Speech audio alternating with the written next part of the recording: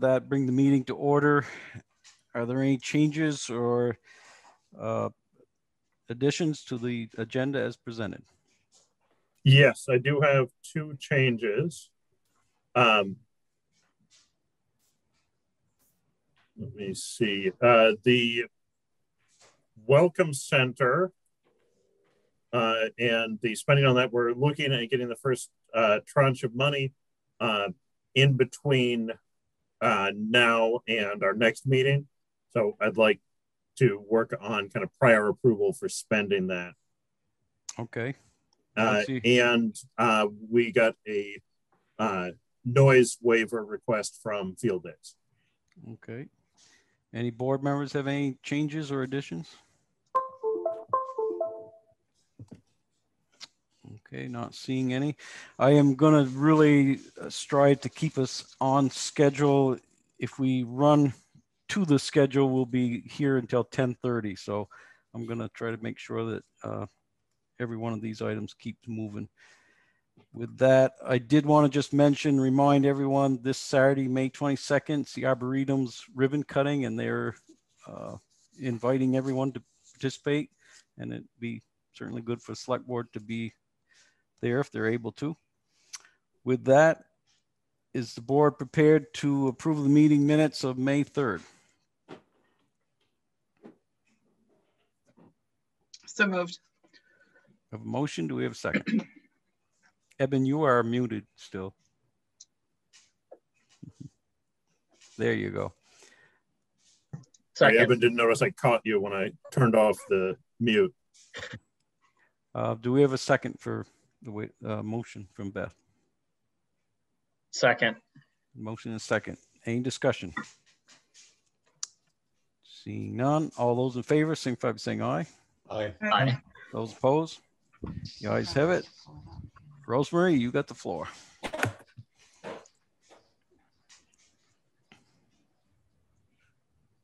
I don't have too much for tonight. You want to go through the budget status report, or you want to wait to do that more thoroughly at your next meeting? Probably we will have to, at our next meeting, go through it more thoroughly. Is there anybody on the board that wants some questions answered? Not yet, but I'll just email you, Rosemary. I haven't had a chance to look at it, but I'll email you if I have questions. Okay. And I sent you guys the delinquent taxes. And this is one of the most amounts we've had for delinquents for a long time. I was looking at that, and it seems like a lot of, or there obviously are some that have not made payments for the whole year, but there seemed to be a fair number that did not make the fourth payment, and including the Village of Johnson. What happened there? That's not the Village of Johnson. Oh, it isn't. Okay. That's from the apartment house. They call themselves Johnson Village, I think, apartments. Oh, okay. Okay. I was wondering how the Village of Johnson could be delinquent, but it does seem like a unusually high number. Yes. Delinquent. Yeah. We're short $250,000, right? Yes. Yeah. We got about $20,000 today, but that's a small drop in the bucket. Right. Yeah, all the years I've been on the board, that's the largest one I've ever seen. Any theories or thoughts? I don't know. Maybe because it was on a Monday. But we haven't had even a lot of payments come in the mail after the 10th. I think a lot of people think they're due the 15th, but still we're way past the 15th at this point. Yeah. Okay. Probably at our next meeting, when we're going to be talking budget discussions, it might be nice to have an updated to that point on the delinquent taxes as well. On the budget status report, the state has sent the school final figures, which is on the budget status report.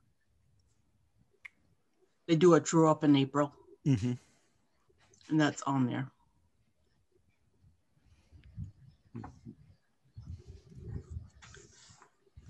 Then the other thing I had was just the signing of the warrant Okay, what's the board's pleasure? We have to go in to sign something anyway. Yes, we will. So I guess everyone probably can come in and sign it. We're gonna have Okay. to come in anyhow. The only other question, I noticed we're only 65% spent to the year. Is that? We haven't made the transfers to the reserve funds, and we haven't done our paving project yet. That's the main reasons why we're Okay. so low. Okay. But once you add those in, it goes up dramatically. So we'll have those trued up numbers when we meet next time. Yes. Anything further? No, I don't think so. Anybody got any questions for Rosemary? Thank you. You're welcome. Okay, thanks, Rosemary. I guess, Eric, you're here for the Racial Justice Committee report.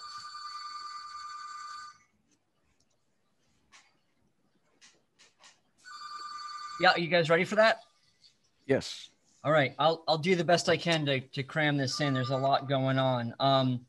So one thing is that the chair of the committee, Rick Opperly, resigned at the last meeting. The village trustees will be appointing a new member, I imagine, at their next meeting.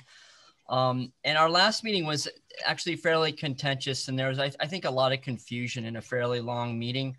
And so we've called a special meeting for this Thursday, the 20th, both to elect a new chair and potentially vice chair, and also to put some new procedures in line so that we are more on target and focused.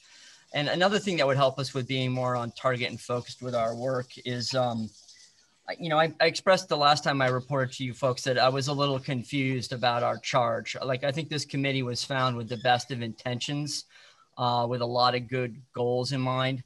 I'm going as fast as I can, Mike, with a lot of good goals in mind. And I volunteered to join this committee because when I saw this committee and the charge put to it, you know, as someone who works with all the kids in this community and their families, and, you know, and I know what comes, the angles people come at this for, I really thought there was a lot of potential for this issue of racial justice to be very divisive in our community. And I really didn't want to see that happen. And I joined this with the idea of like trying to get everybody on the same page. And I think that was what it was founded in. But, you know, essentially we've failed at that charge. As we've heard at a lot of meetings lately, this is a very, very divisive issue in our community. There's people that don't talk to each other. There are people that are angry at each other.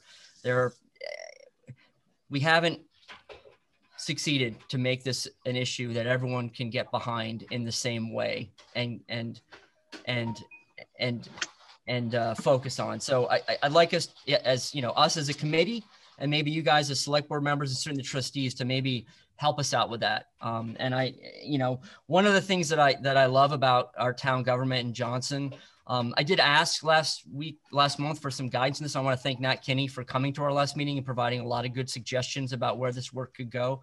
But one of the things I really admire about my experience with town government in Johnson is like everybody, all the select board members here are like, you guys really hold public service, you know, and like as high on your hierarchy. Like I really admire your commitment to the public good. It seems the foremost in all of your minds. You don't have an agenda other than doing that. And so I'd like to appeal to that spirit.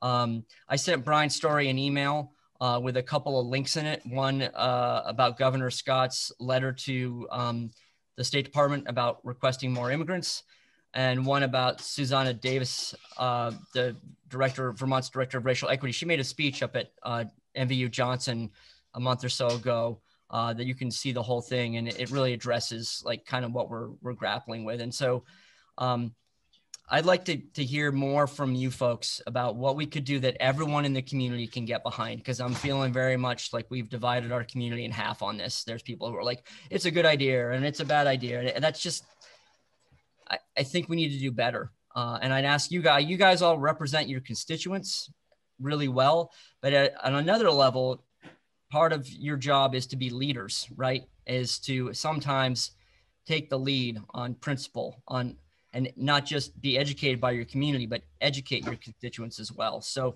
I put also in my email to Brian that I hope he shares with you all, not only those things, but my personal email and cell phone number. I'd love to have conversations with each and every one of you.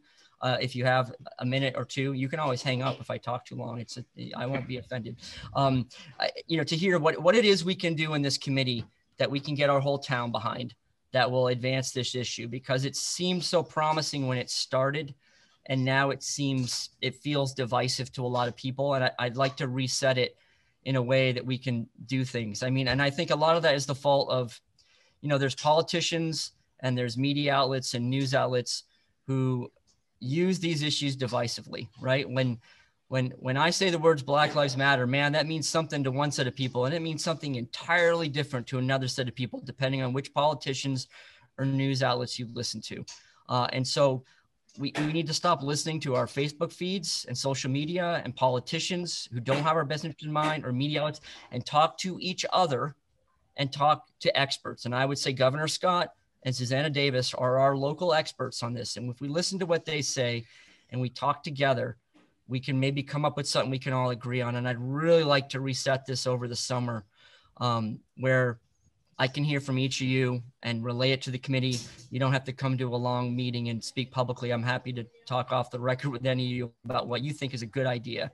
I would really like to hear from each of you if I can. Nat already provided us with a good deal of feedback, which I really appreciated. I'm going to try to stop talking there. I really appreciate you guys' public service. I think you have all of our best interests in mind. And I don't want the committee that I'm working on to be seen as divisive or controversial. This should be easy to do things for our community that make our community more welcoming to visitors, to people who live here, to people who are thinking about living here or opening businesses here. That it shouldn't be this hard, in my opinion. And I'd love to talk to what you guys think is the best thing to do.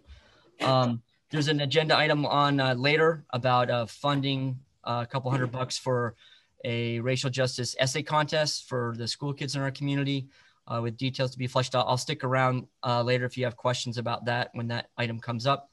But if any of you have questions now about the committee or anything I can do to give feedback, please let me know. Okay, with that, I'll open it up to any board members have any questions for Eric or on the racial justice. Mike? Eric, I wasn't trying to hurry you up.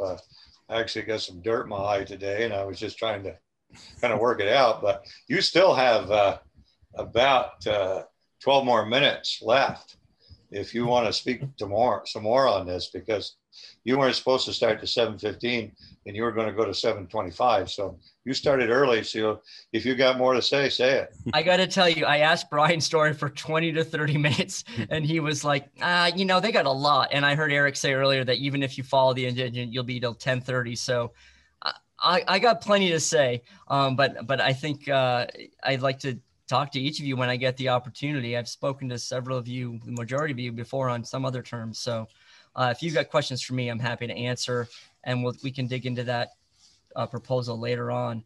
But I just think, yeah. I think Nat would like to ask a question. Go ahead, Nat. Yeah, thanks. More of a comment or a few remarks. As Eric mentioned, I did attend that last meeting, and it's important to me to say just how upset I was about how that meeting went. And I can't emphasize that enough. And so I'm really happy to hear Eric's opening remarks, sort of addressing some of those issues. I deeply appreciate what you said there, Eric. I'm happy to see that in your coming agenda, you're going to be talking about resetting. I suggest that maybe you talk in that meeting about the responsibilities of the chair, not just appoint a new chair, but talk about what the committee expects from the chair, but also what's expected of the committee members themselves, particularly to ensure that when people show up to participate, their voices are respected,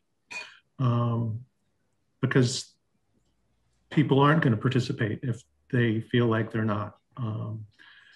Raven spoke at the village meeting last week about positive and productive conversations. And I thought that was really powerful, and thank her for that. I think the committee really has a responsibility to set that tone. And I just think really great things can happen out of this committee. So I thank you for your remarks here. Yeah, I agree with you entirely. And the results of that last meeting, I think, are part of what's helping us to be like, hey, we need better procedures. We need a better focus on what the work is, rather than you know, debating little side points that aren't part of what's important to the town in this issue. So thanks for that. Beth, go ahead. Thanks, Eric. I am very encouraged by everything I'm hearing. Frankly, I maybe haven't voiced this, but I haven't spoken out as much as I would like to have. I'm pretty outspoken generally, but there is definitely a I don't want to go there factor in play. But I really appreciate the resetting and reprioritizing, and I have a lot to say, so I'll definitely be reaching out. Thank you. Anyone else?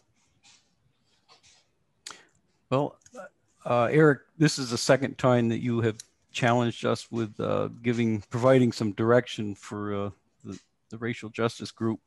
I think we do owe you that. What I would suggest is, after you are reorganized and have a new slate and get yourselves together, that we'll dedicate some amount of time at the select board level and have the racial justice committee participate in a meeting, and 15, 20, 30 minutes, something like that, to help you with some direction.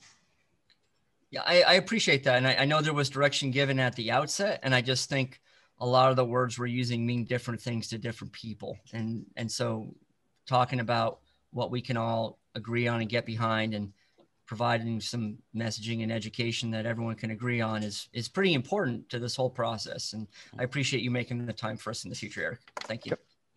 Understand that we're only half of the parents here. You have the other parent over at the village side, but I'm sure if we provide some direction, it would carry weight on both sides. Okay, any further discussion? If not, thank you, Eric, and we'll be looking for you in a few minutes. Hugh, you got the floor. Hey, good evening, everybody. Evening. Hi, Hugh. I'm not doing video because I don't want to get ridiculed about my shaved head. Yeah. You didn't realize there were stairs either, did you? All right. A lot of pressure. So anyways, let's go over my report real quick. We've spent the past couple of weeks, I'd say 3 weeks, doing ditching up on what I consider the south end of town. So Upper French, Waterman, River, Grow. Working on the ditching there. And once the ditching is done, the guys have come through and hydro-seeded all of the newly disturbed areas. So we won't have any erosion problems. No shortage of people offering to take fill in this town. I can assure you, they see you on the road and 10 people are super interested in it. I feel like we should charge for it, but it's so that's what makes it pretty easy. Roads are all in great shape. As soon as we could, we started grading them pretty aggressively and put the chloride to them. We kind of changed how we operate this year by heavily chloriding early, which I think will help really harden the roads up and hopefully keep them from needing to be graded as often. And we're about 80% there with our chloride treatment. I noticed that we dipped into this current budget last year in terms of chloride. So I'm just kind of keeping an eye on that. I don't really want to make a habit of that, but apparently that occurs pretty much every year from what I understand. And that's pretty much it. Has the village reached out to you about requesting some of our fill? Yeah, so Will contacted me about like a reservoir up on Collins Hill. Yes, reservoir, yeah, up on French Hill. So yeah, we talked about it. We're gonna get together and figure out how much they really need and then coordinate. He told me it was Collins Hill, so I told him I would wait until we were working over in that neck of the woods. Okay, maybe. Collins Hill is where the water reservoir is. Okay, so it's not the water source up on French Hill. That's what I assumed he was referring to, but okay. Well, wherever, Hugh. They had asked me about it and I told them to reach out to you. Yep, yeah, we talked about it. Okay, good. Anyone got any questions for Hugh? No, but if you have any fill left. We're charging you, Ben. It's $100 a yard. Wow, we could make some money with that. Okay, and we'll see you in our next meeting. Is there anything left here in your report, Brian, that Hugh would want to stick around for?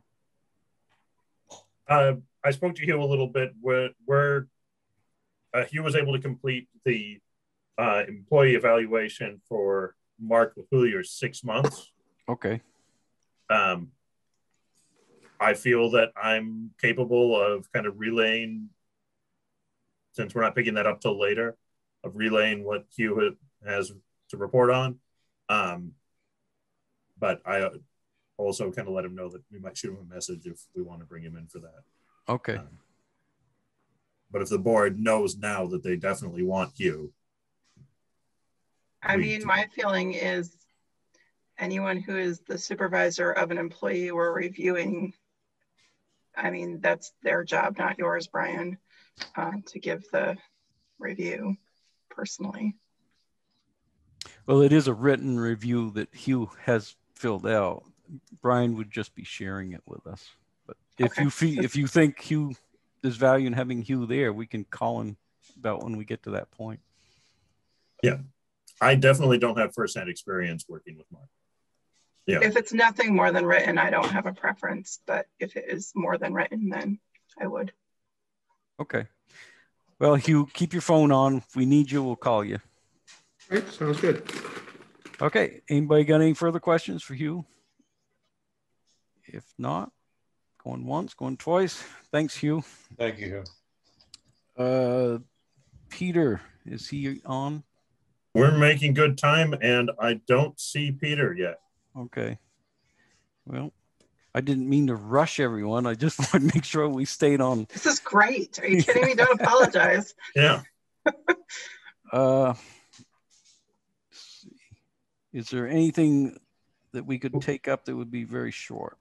Well, the essay writing contest isn't going to, I don't think it's going to be too long, and that can make pretty good, that might work out well for Eric, since he's here now, and he may or may not want to stick around for the rest of our meeting if we can get to, and try and just tackle the essay writing contest before we go into Peter's presentation. Okay. So why don't we go ahead, just fill us in, Eric, what the group is thinking. Yeah, so what I know about the project is pretty basic, just that there's an idea of, as an essay writing contest, and the Racial Justice Committee would like to be able to facilitate some prize money for winning entries. Some of the more details and everything, I'm going to turn it over to Eric, who's got that information. Yeah, I mean, we didn't flesh out the whole thing. You know, we wanted to get approval and or funding from the select board and the trustees before we move forward on that. But the Rutland area NAACP has done something similar to this. They have some very good prompts and ideas. And certainly you're probably aware that there is a lot of summer programming going on in the schools this summer. And so it would be definitely another activity we could hold out to students in the district or in Johnson on how to reflect on these issues and maybe win some prize money for writing a stellar essay and get students and teachers talking about this. This was an idea that I think was proposed by Shane Spence, and we took it up and we thought it was a good one. So we thought we'd throw it out to both the trustees and the select board for your feedback and or support. So are you going to be providing some kind of guidance on what you're looking for in the essay? Or you haven't got that far yet?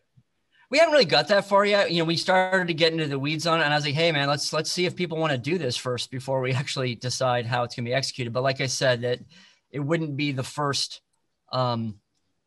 racial justice essay contest held in the country, and there are many fine resources out there on good prompts and criteria and ideas to throw out to students. So I mean, if you'd like us to get more information, we were kind of hoping to get it out there as soon as possible. I know there's also some talk in our committee of planning some kind of Juneteenth event or celebration or unity walk, and certainly that's a day we could use to kick off publicity about this event as well. I've also talked to some folks at the Lemoyle Restorative Center who might be willing to support this in some way as well. Any board members got some questions? Mike? I'd like to know the subject matter first before I weigh in on any of this. You want to hear some of the prompts, Mike? I might be able to pull something up real fast for you. Okay. Let's see. Yes, I can do this in a heartbeat here. So the idea is, okay, the machine is working. I think we've got another committee member, Sophia, who might have some insight. She's got her hand up. Would you like an assist, Eric? I mean, the prompt that I have here on our one example is write a 150 to 500 word speech to other young people expressing your commitment to anti-racism and encouraging peers to be anti-racist. That's the only prompt that we have seen in the samples. There's other examples out there, but that would be typical of what we're asking, I'd say. And maybe Sophia's perhaps got more than that. I don't know. Where is the essay going? Is there a plan for publishing somewhere? No plans at this point in time. This is a wide open thing. You know, like I said, it seems like there's some questions to be answered, and if we get support, then we'll do it, and then we'll plan out, some of the details. If it's important to have those details or restrictions on this ahead of time, I mean, you sponsor a committee to have to run a little league. The kids are going to play baseball, right? You need more than that. Like if you want to do an essay contest, the kids are going to write about anti-racism, and we'll judge the essays and we'll award prize money. Sure. I'm just curious about interest in all of that. If one kid writes an essay, well, there you go. We know the winner. Just trying to understand. Have you talked to kids about their interest in this? No, I think this is why we reached out for prize money, to incentivize a lot of participation and a lot of conversation. And, and it's one of the best things we can do as the Racial Justice Committee is get people talking and learning things, right? And I think to that extent, we've largely been successful. Not that all the conversations have been super positive or productive, but people are definitely talking about it. And I think that is educational on its own. Mm-hmm. I'll just tell you, sorry, Eric. Go ahead, Beth. I was just gonna say, I'll tell you that I am fully supportive of an essay contest. I would also support the board providing some money toward the essay contest. However, this is a big however, I do think that you could very easily get donations. And I know that I personally would happily donate money toward activities like this. I think it's a great idea. And I am sure I'm not the only one who thinks it's a great idea. So just throwing that out there. I know it came up in the Village of Trustees too. We had some discussion on that, Beth, and I think we were hoping that, you know, that it would be good to have the village and the town and fund this. You know, a new snowplow is a good idea too, but we don't hold a bake sale for it, right? You know, so, you know, I don't think it's a substantial amount of money, you know, that we're asking for, and it would show a commitment to this idea from our town. Eric, is this planned to be a winner take all, or would it be, you know, first, second, third? I think we're thinking first, second, third. Okay. Yep. Did Sophia, is Sophia wanting to chime in still? I don't want to jump in ahead of her. I think that she is. Are we okay recognizing Sophia? Yeah, go ahead.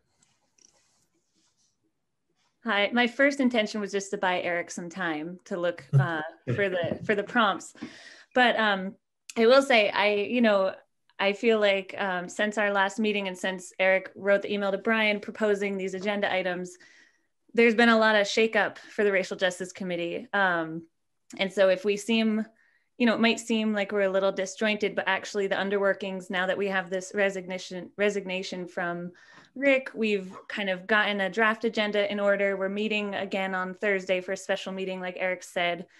So I feel like when we first proposed this essay idea, it was just kind of like Eric said, like, let's just see if they'll support it. But now there is plans to finalize like the prompt and where the essay will be published and kind of what the prize money will look like and how much will be allotted to the first, second, and third. So like these are all things that we are planning on knowing. It's just, you know, unfortunately, things just kind of got shaken up between our last meeting. And just to speak to a point that Margot Warden made at the trustee meeting is why we believe, I'm sure that we can get donations and fundraise for something like this, but you know, seeing the money come from the municipality, from the town, from the village shows that it is a priority for the town and the village, that racial justice and social equity is kind of it's on the budget, therefore it is a priority because the budget is a priority list.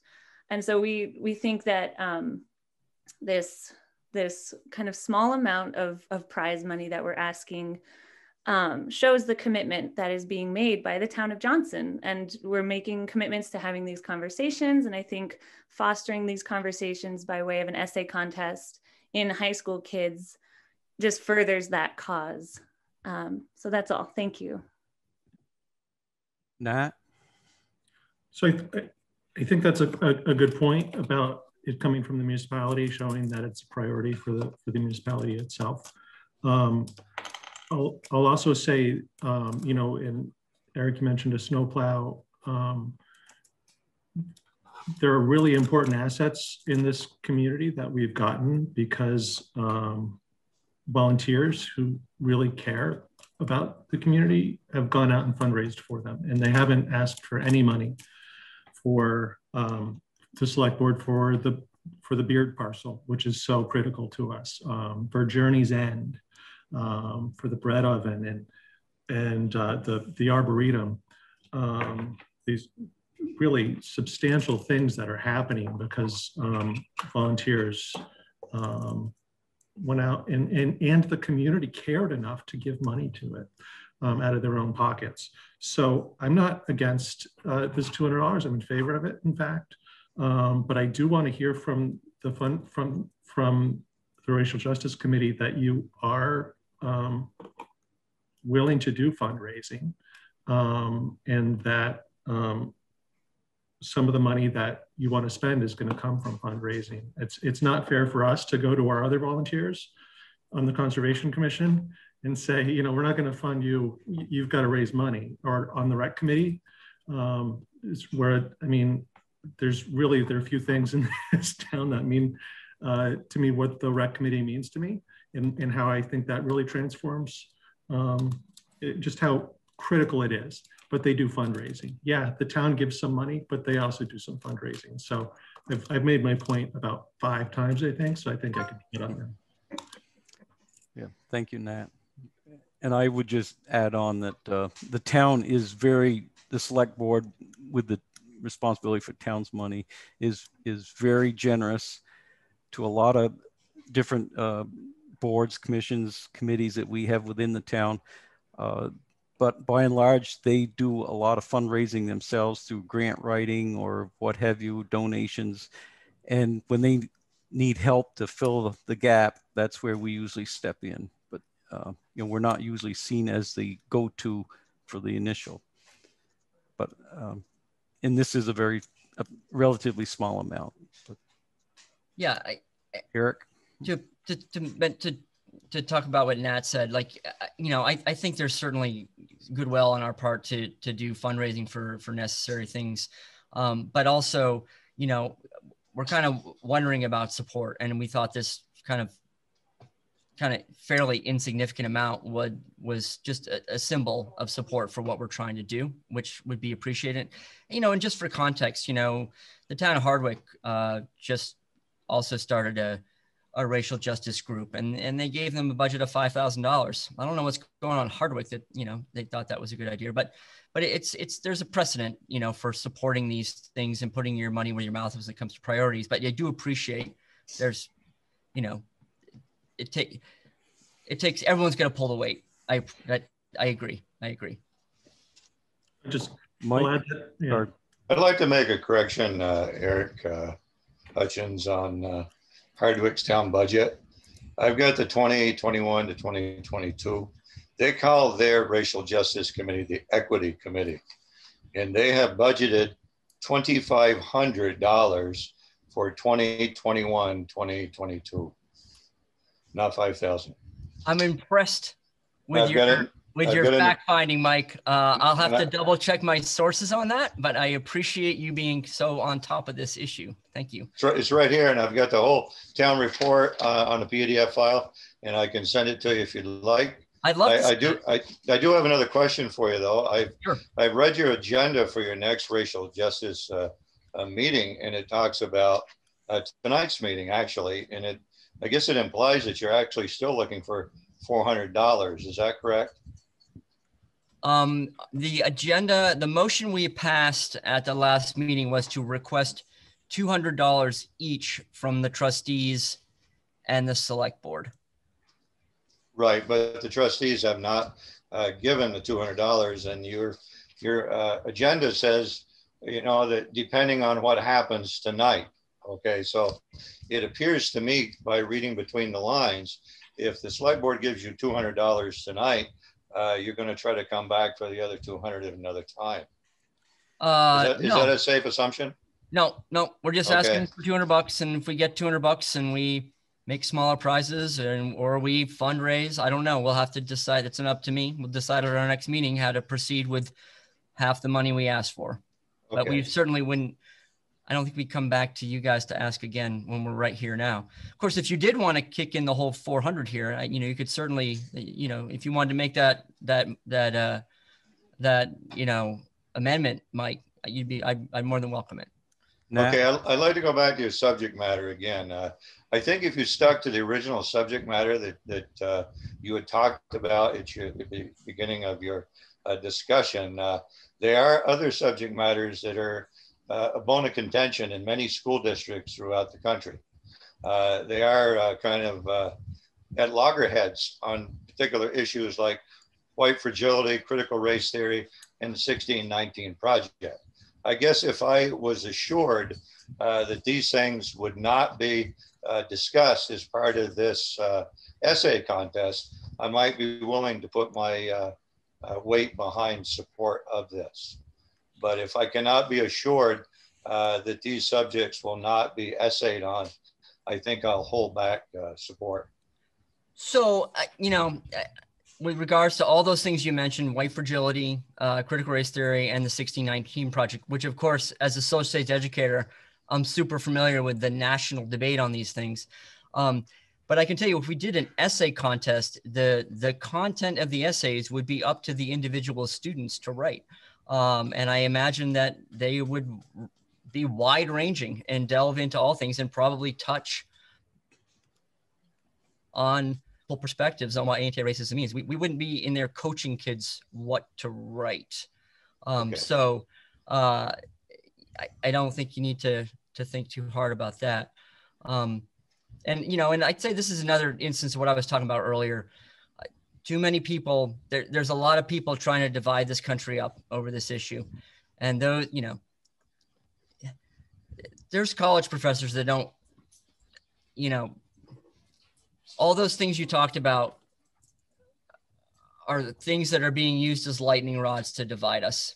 And they don't really, I mean, talk about how each of those academic level things impacts regular people in our community. And I'm happy to talk to you about it because it's a great example of how each of us, and I can think of examples coming from the other side too, where people are being misled and disinformed. And if you just talk to your neighbors, you talk to the BIPOC community, you talk to people who live here, and you talk to experts, like I would say Susanna Davis and Governor Scott, and, you know, humbly, the people you've appointed this committee who've spent a lot of time talking and researching this, you know, I think face-to-face, small town discussions about this are what's going to change things. And I'd urge us all to like tune out a lot of that stuff you're talking about, because it's not relevant to what we're talking about. Okay. Communities. I understand, Eric, but I just want to make sure that, you know, this isn't part of it. Like you said in the very beginning, what your thoughts were on it. And so if the committee sticks with just that, you know, I have no problem with that at all. Yeah, I don't think that there would be any prompt that would directly mention critical race theory, the 1619 Project, or white fragility. However, I wouldn't be shocked if we managed to get a decent prize fund and we got dozens of responses that there would be high school level students that wouldn't incorporate some aspect of some of those things. But I don't know. But certainly it wouldn't be on the label, Mike. Okay, if we can bring it back around a little bit. I know there's been a lot of questions from the board thrown out. Maybe most of them have been answered by Eric, but some of them may not have been because of the committee right now. What's the board's pleasure? Is it prepared to authorize some amount of money with any conditions, or do you want more clarification on what the request is?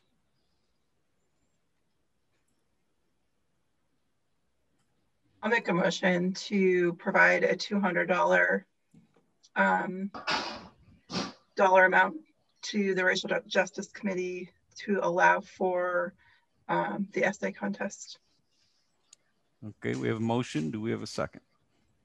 I'd like to make a second with perhaps a friendly amendment to make it eligible to Johnson residents. Is that considered friendly? Sounds good. Okay, we have a friendly amendment. So that would be a motion authorizing up to $200 for the essay, racial justice essay for Johnson residents. We had a second. Any other discussion? Mike? So you're saying that is for only Johnson high school students? Nat? I didn't say high school students, but Johnson resident. Just residents in general? It's up to the committee to make it more specific from there, but yeah. Any other discussion? I've got a member of the public. Okay, if there's no further board members, then we'll open it up to the public. Okay, Kyle, go ahead. Yes, hi, thanks. I guess I'm thinking that we have a union high school. I'm not really sure how that would work for just Johnson residents if it's going to a union school district. Good problem for the racial justice to figure out.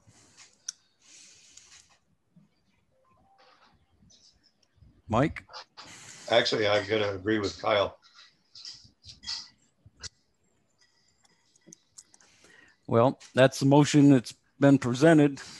You can propose an amendment, Mike. Well, yeah, I don't know. Maybe it'd be cleaner if this one got, vote on the one you've got and we can go back or something. Well, I'd be happy to leave that to the discretion of the Racial Justice Committee. It would be my preference that it goes to a Johnson resident as being Johnson tax money. and I would be happy to leave it to your better judgment as a committee. Yes. I don't think that's a proper motion myself. No, the motion on the floor is that it is directed to Johnson residents. So Yeah, I understand. Suggest either withdrawal of the motion and submitting a new one, or we vote down this motion. How strongly do you feel about that, Nat? I don't. You don't feel strongly? I don't feel strongly either way. Okay. I mean, I told you what my preference is, but I don't, I don't think we need to tie ourselves up for a long time about it. Brian? What if we amend to a Lamoille County student, which doesn't specify school? Okay, we'll do that. Well, I think Eric's going to have a similar comment here, but this is not that unusual for a school district to have something that's not eligible for all students.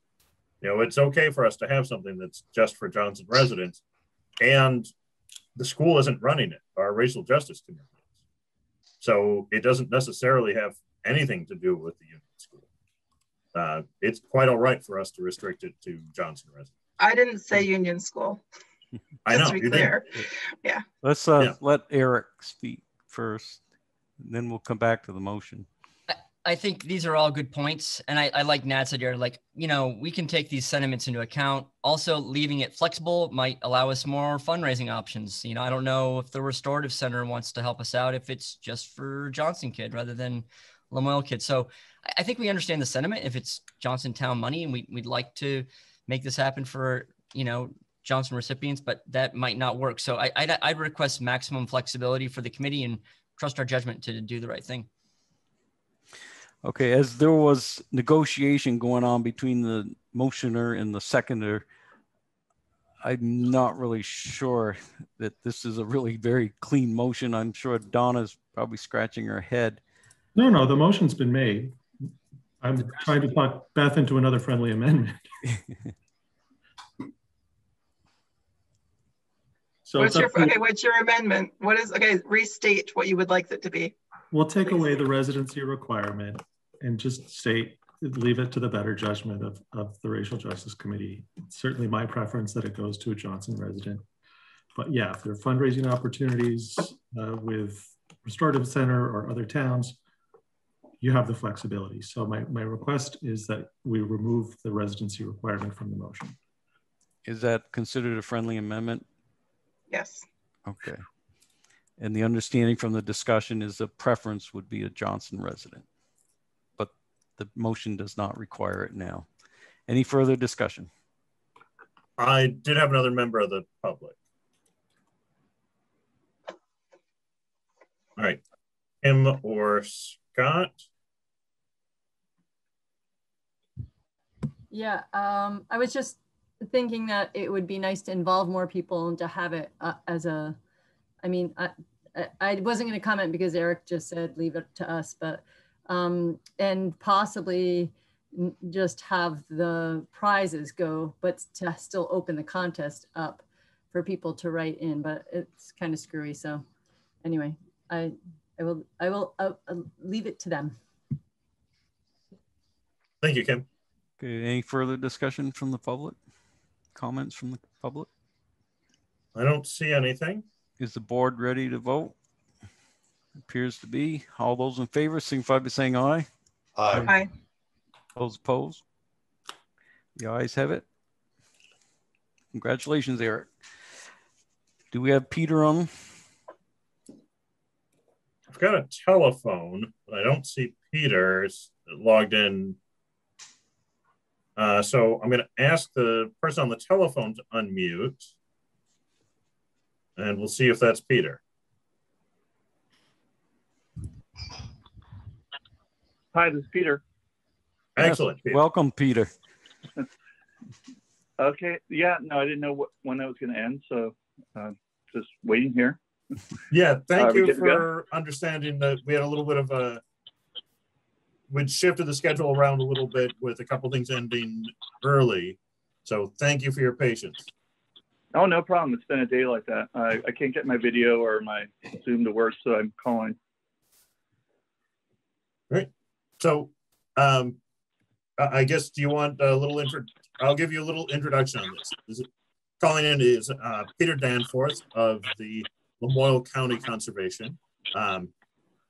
He has been assisting us in cooperation with the village, working on the Johnson Stormwater Master Plan. And as part of that, he has, with some additional consultation, we've developed 3 sites as, I think it's 30% complete engineering. Yeah. So we've got 3 sites that have partially completed engineering, identifying these as kind of high priority project areas. So by doing some of the engineering on them, it makes them a little bit more affordable for either the town, the village, or the property owner to undertake the improvements in the future. And so Peter's here to present that. So in your packet, you've got the complete stormwater master plan, but our focus is going to be on the 3 sites. That's site 1 is the town library. Site 2 is the college apartments at NVU, and site 3 is the Sterling Market. All right, and correct. Peter, if you want to take it away. Okay, thank you for the introduction. Yes, so I'm Peter Danforth with Lamoille County Conservation District. And I worked, we hired Watershed Consulting to do most of the engineering on this, but we worked with the town, the village, landowners, the Planning Commission as well, to look at different sites that would benefit for stormwater mitigation. And so the 3 sites, we actually came up with about 30 plus sites that we identified during the whole study, but we narrowed it down to about 10 priority sites, and then 3 of which were brought to what we call 30% design, which is a basic design concept that is preliminary to any kind of actual design implementation. And so, as Brian said, the Johnson Library off of Railroad Street would help collect a lot of the acreage of stormwater that comes from that area. And we would attempt to capture it before it enters the Lamoille River and subsequently the Lake Champlain Basin, which is really why the money is coming to us, because they want to mitigate phosphorus and sediment loading. And so with the Johnson Library, essentially what we'd like to do kind of retrofit what you already have as far as a stormwater pipe, and then lead it to an actual, what we call a subsurface infiltration chamber, which we've done in Morrisville. So we've already done a stormwater master plan for Morrisville as well as Hyde Park. We've implemented a few of those, or we're in the process of doing so. And so I don't know how deeply you want me to get into this. I know it's a long night, but you know, essentially that project at Johnson Library, as well as the Sterling Market, would be a similar kind of idea where we'd actually take the runoff from the greater area and try to narrow it down into a system that's underground. You don't see it, but it will treat that wastewater before it enters into, I should say gray water, I'm sorry, before it enters into the Lamoille River, and treat it before it loads it with the phosphorus and sediment. The Johnson MBU project is slightly different, same idea, but up on campus where the college apartments are, you know, there's a lot of rock, shale. It's hard to actually have anything infiltrate, so we had to lead the water down a conveyance system to a drainage basin where it would be treated, and then we'd have a overflow as well. So basically, I just wanted to announce that, you know, the stormwater master plan is complete. It sounds like everyone has a copy of it. We do have a copy of it on our website, but if you know, you need to have extra appendices or descriptions of what we did, I can provide that. So I'm really just here to, I'm open up to questions regarding that. Okay. Any board members have questions first? I just have questions about how to kick the project off and where the funding comes from, those types of things. Yeah, it's a great question. So basically, what I do is, as part of the district, we wait for the cycle of funding to come through. And right now we are about to hear an announcement for projects like this. And it's separated into projects for natural resource concerns like riparian areas or tree planting, or it's going towards stormwater specific to this. And then there's also a block grant that's dedicated towards schools, although in this situation, that would be high schools. So the college would, fall under the stormwater grant. So basically I'm on the phone waiting to hear this funding come through. It's supposed to come through, and then I submit a basic design implementation grant proposal. And from that, they provide us money to do so. And it's coming through the DEC through our mother agency, the Vermont Association of Conservation Districts, who received the grant. And so they're doling out the money amongst the different districts within the state. There are about 14 districts. And I think there's about 2.5 million, I think, in that. And so we're going to attempt to at least do one or two of these projects this year, and then move on, as the years go on.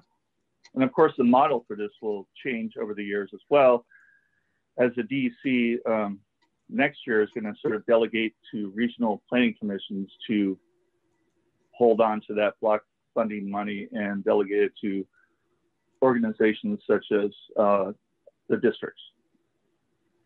So essentially within this month, I'm hoping before June, I'm going to hear that we can move forward. Right now, the 3 designs, I'm going to see which one of them is most likely to get funded. I know that the MVU one has a lot of backup from the people at the college, including the students and professors there who want to be involved in it. And I know that the library project as well as the Sterling Market project is ready to go. It's just a matter of figuring out which one can happen this year or the following year, and then step by step. Okay. Of course, MVU, Sterling Market, there really wouldn't be a lot of a town role in those areas. The library area, I'm guessing you've had discussions with the village trustees who are responsible for stormwater runoff in the Railroad Street area. So it would have to be a partnership between us to do that work with the library area. Yes.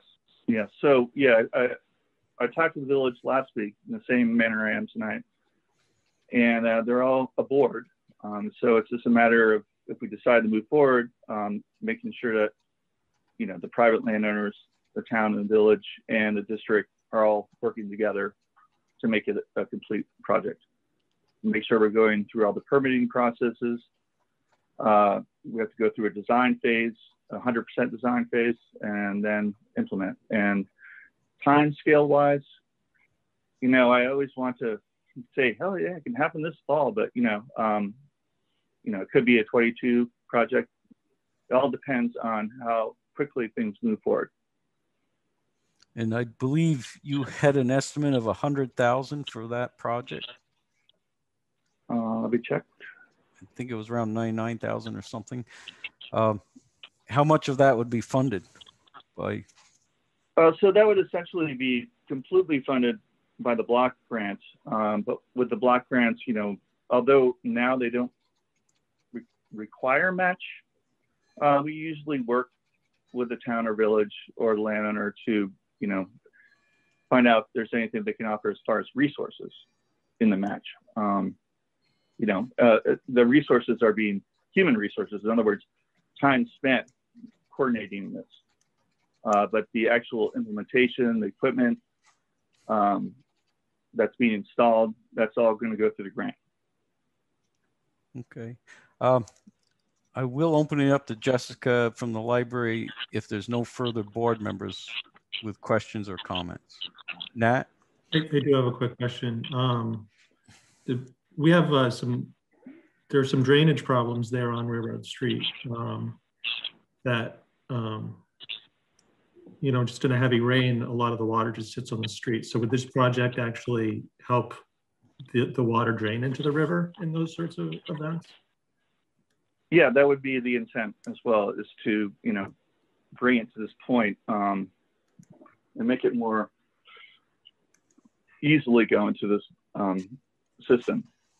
And it would actually provide potential flood resistance specifically for the library, you know, as far as dealing with overflow. But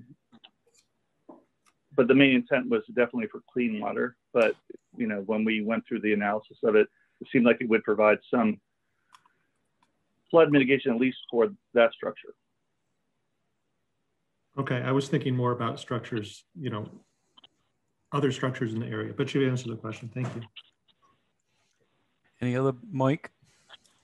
I think it's great that we have a chance to try to whittle this down a little bit, and it appears as if it's going to be 100% funded. But you know, most of us realize that the phosphorus problem is not the municipal problem.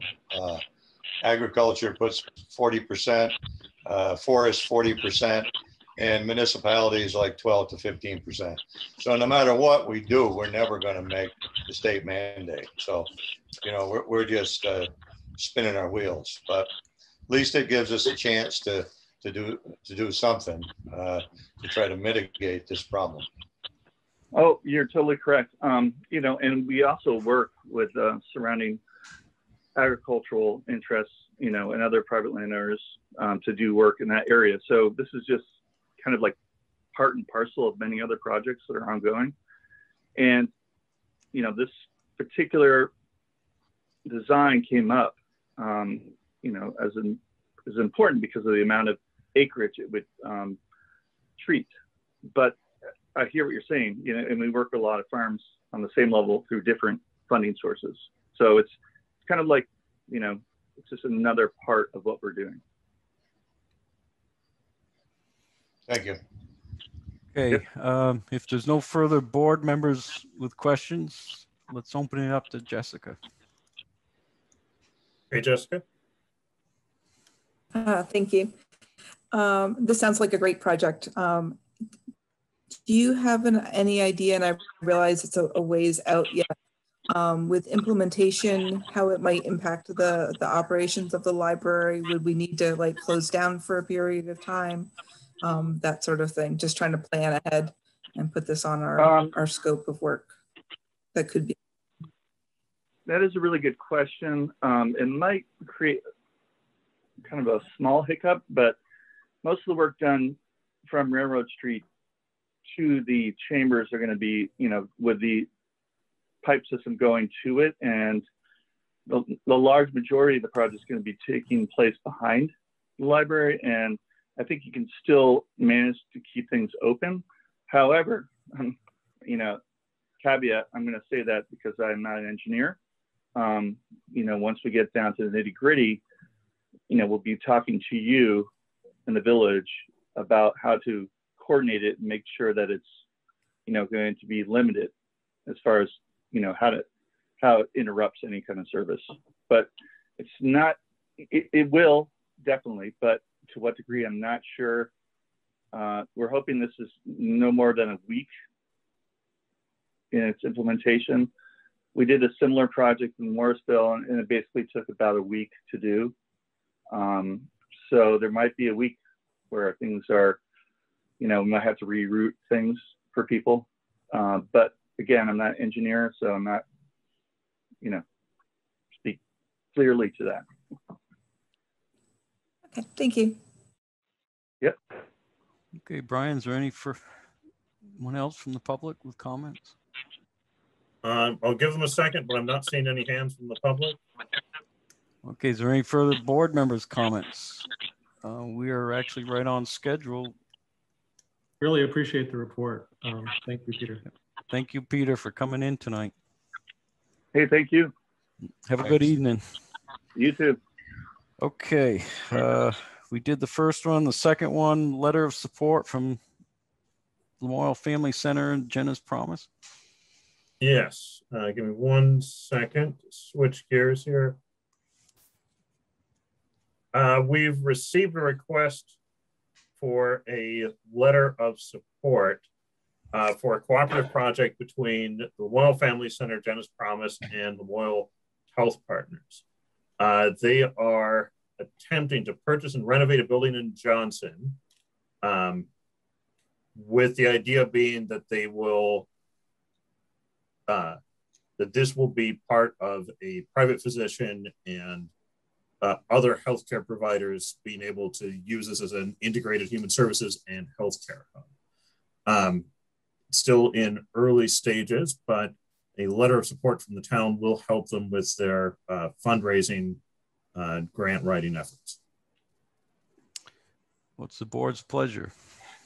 And I believe Floyd Neese sent along a sample letter that we would just need to put our letterhead on. Yep, the sample letter is in your your packet for what they're seeking from the town. So move, Mr. Chairman. We have a motion. Do we have a second? Second. We have a motion and a second. Any discussion? I'm curious what services will be provided. Is this something where I assume it aligns with Jenna's Promise, and is it something where there would be a clinic where there's drug distribution, like an opioid, sorry, I'm not gonna think of the right word, but like a Suboxone or methadone or something like that? Is that the addiction treatment kind of drugs? I would imagine that that's probably true. But we don't have that level of detail yet. Jenna's Promise is involved. Jenna's Promise has an interest in kind of both more directed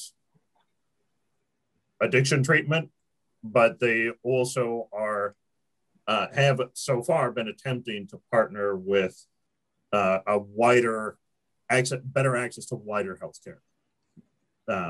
So we don't have specifics about this project is going to be, well, we know from the letter and what they're saying that they want this to be a wider healthcare hub, that they want this to provide more than just addiction treatment services.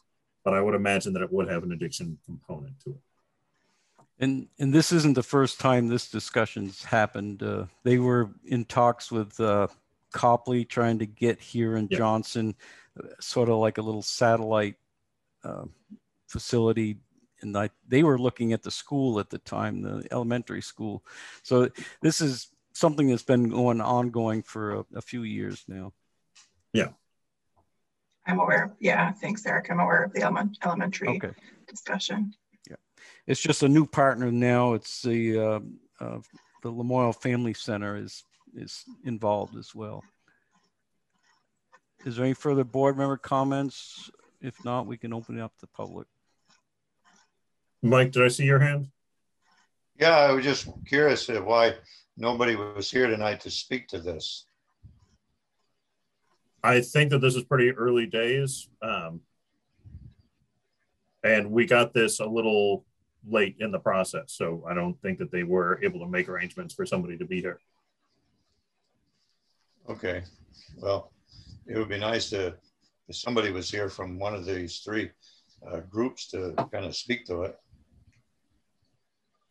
Well, I think the Family Center is the one driving it. That's Floyd Neese is one that sent me the email. So okay, all right. if there's no further comments, we'll open it up. Kyle? Great, thank you. Yeah, Mike, I agree. I'm surprised this, someone's not here to speak to it because I have some more specific questions to ask too. The first being, what building are we talking about? That is something that they're not able to release at this time, as it would put them in an unfair advantage right now with some negotiations that are happening. Okay, so you're being asked to sign off on something that you don't even know what building it is, or maybe you all do and the public doesn't? No, I don't believe that the board does. And neither, for the record, neither do I. Okay. So my second question was curious. So it sounds like this is at least two. So Jenna's Promise and the Family Center. Did you mention one more, Brian? Healthy Lamoille Valley, which is part of the Family Center now? No, it's not Healthy Lamoille Valley specifically. It's Lamoille Health Partners. Okay, okay. And so, Lamoille Health Partners is a federally qualified healthcare provider. Okay, so it sounds like there's at least 3 organizations involved in trying to come together in this one building to provide these services. So do you know is one of these organizations buying the building and the others are gonna rent from them, or who's gonna actually buy the property? Do you know? Does it say in your packet? No, it does not get into that level of detail. Mm-hmm. So. Okay. Yeah. I guess. Again, we got this a little bit late in the process. I think that they, that we don't have a ton of details about this, but they are asking if we support it in concept. The letter of support that they've provided, we can modify it, but it is, it does not bind us to anything too strict, and we can soften it if we want. That we are we can make something to the effect of we are supportive of a healthcare facility. Mm-hmm. Okay. All right. I was just curious about just more of those specifics, because it's a huge chunk of money. So I'm curious. Thank you. Thanks. Beth?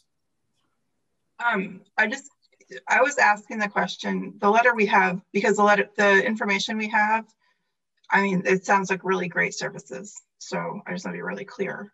They're talking about therapeutic child care centers from children from infancy to preschool aged, which I think is very desperately needed in Johnson, I'll just say. And then it talks about other services for parents and parent education and consultation with other providers. Like, that's all really good stuff. And mental health programs, like, we need mental health for sure. And I just want to make that really clear, because I didn't see anything about other services, which is why I asked the question. And I agree with Mike. I would like to hear from. Actually, Floyd Neese is say now Floyd's on. ears must have been burning, because I see him joining us. Welcome, Floyd. So, you're still on mute. Thank you for joining us, Floyd. Yeah, I got a text. Okay. I should be, they said I should be here, so I'm happy to answer any questions you might have. Thank you for coming. Okay. It was great to be back in Johnson, sort of. Sort of. Yeah. Good to see you, Floyd. Good to see you. I think Mike had the first questions. No, I didn't really have any questions. I just mentioned I thought somebody should be here to answer any questions anybody had. You see, your wish is his command. Voila. Just like when he was in the legislature, right? Every time Mike called, I jumped. So there were a few questions that were brought up. Does anybody want to address those questions directly to Floyd right now? I'll ask. I'll ask my Go ahead, questions if you don't mind. Go ahead. Floyd. So my questions are other services going, so I appreciate the letter, and I think you heard the last of what I said. The services mentioned in the letter are, you know, greatly needed, and that's awesome. Is the intent for other services to be provided, like other drug therapy services, for example, like clinics? Right now, at Mike's house. Or Mike's right now it's pretty confidential, but there are negotiations with a certified addiction specialist underway right now. And that's, I think I may have already said too much, but the fact is that what the Family Center does through its Children's Integrated Services Program is does a bunch of screens, okay? They screen families for everything from substance misuse to domestic violence to fragile housing to, you know, and their child gets looked at for any kind of learning disabilities or, you know, any struggles they're having with developmental tasks. So it's a comprehensive wraparound. It won't necessarily be provided in that building, but services, I mean, the intent of the services through the Family Center is to get families connected with whoever they need to be connected to. Yeah. Okay. But the primary intent of this building is for the child services specifically. Well, it's for family. It's for it's not Cheslov anymore. It's Lamoille Health Partners. I got to get that right. Lamoille Health Partners intends to set up a telehealth hub and a primary care office in some space upstairs. And it could be separated pretty easily, I think, from the child care so that we don't have any challenges that way. The other thing, there's some negotiations underway with other providers, and I don't want to out them, but this could be, I think this is a win-win-win, and it's nice to be able to do something for Johnson again. Thank you, Floyd. Thanks, Floyd. Is there any further board members' questions, or is there anyone from the public that has any questions? And we did have okay, I see at least Kyle's come up. Okay, Kyle, go ahead. Great, thank you. Hi, Floyd. Hey, how are you? Good, good. I'm sorry my camera's off. So I had a few questions before you came on. One, I just was curious what building we're talking about, because people kept saying the building, but I wasn't sure what building you're hoping this will happen in. Because there is a federal bond that's a shadow on the title, we can't talk about that. It seems like if you know, Kyle, you live in Johnson, just think about it a little bit, like what buildings might be coming up for sale in Johnson over the course of the next 6 months. Okay, I will put my thinking cap on about that. Okay. I guess what was my second question? What did I ask Brian? So what building? Who was purchasing? Oh, yes. So thank you. So since there's three, it sounds like there's three community partners going in on this. I was curious who was actually buying the building. When the money comes in, that will be decided. So it's really who is best equipped to handle the, it's an ongoing thing. Someone needs to be a landlord. Right. And so it's a matter of whether the Family Center, Lamoille Health Partners, or Jenna's Promise has, the heft to be able to pull off that. So it really has not been decided. Mm-hmm, mm-hmm. Okay. And then I guess another question that just popped into my head is, didn't the Family Center try to do a daycare at one point, or some kind of childcare center in the past? Well, we had a childcare center. We had an infant and toddler program housed at the Family Center for for many years, actually. It was a small one for 8 kids. And with coronavirus, there was no way, the space is so minimal that there was no way to make it COVID proof. So we closed it with the intention of finding a way to open another center. And this would be a center for, we'd be emphasizing infants and toddlers because that's where the market, that's what's in demand right now. But our vision is that it'd be about 40 kids, and there'd be an infant and toddler room, I forget the age ranges, but there would be 4 different rooms going all the way up to preschool. Okay, wow. So, but it would be open, obviously, to anyone far and wide that needed care. Yes, and it would be a resource for other childcare providers, because what therapeutic childcare is meant to do is to work with, so if there are a number of 2-year-olds and 3-year-olds getting kicked out of childcare these days, and they bite or they're acting out, and what therapeutic childcare does is works with the family and with the child and with the childcare provider. So just as at Laraway, when I was there, we wouldn't take any kid that the school wouldn't take back when we thought they were ready.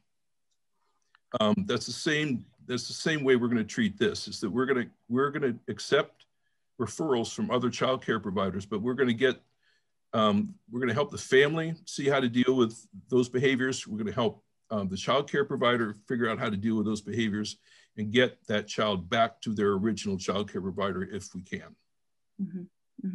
Okay, cool. So this is all going to be facilitated through the family center. The childcare is, yes. The childcare. Okay. Okay. Great. That gives me a clearer picture on that piece. Kyle, it would also allow us, it would allow a childcare provider who's having trouble with a kid, call us up and to say, we're having some challenges. Could you come take a look and help us out? And we will show up and we will help them out. Okay, great. Thank you very much. I hope Thank you. It's successful. Good questions. We're running a little bit over, but I see another hand up. That was when you let me in. Yeah, we let you in.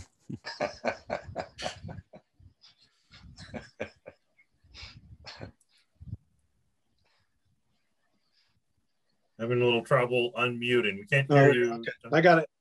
There it goes. Hear me? Yep. All right. Yeah, I'm not going to say much.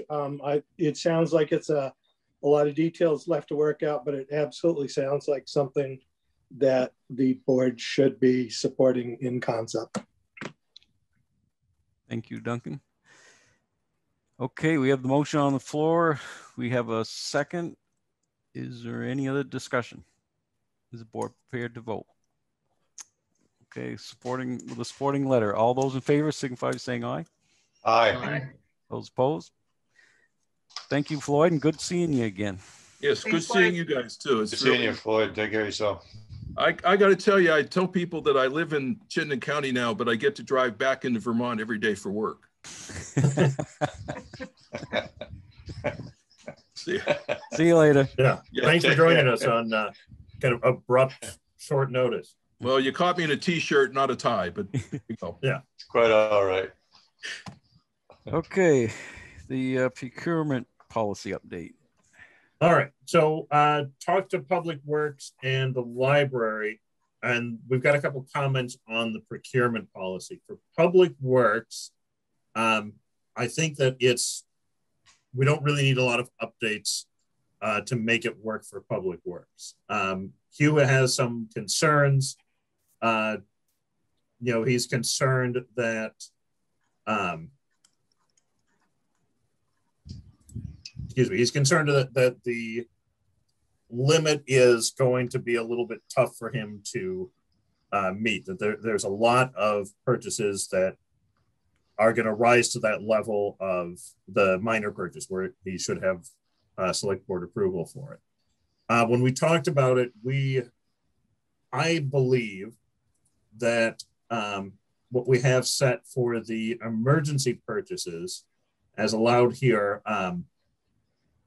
in what was passed, that we can make purchases if they are, let's see, emergency expenditures may include immediate repair or maintenance of town property, vehicles, or equipment if the delay in such repair or maintenance would endanger persons or property or result in substantial impairment of the delivery of important town services.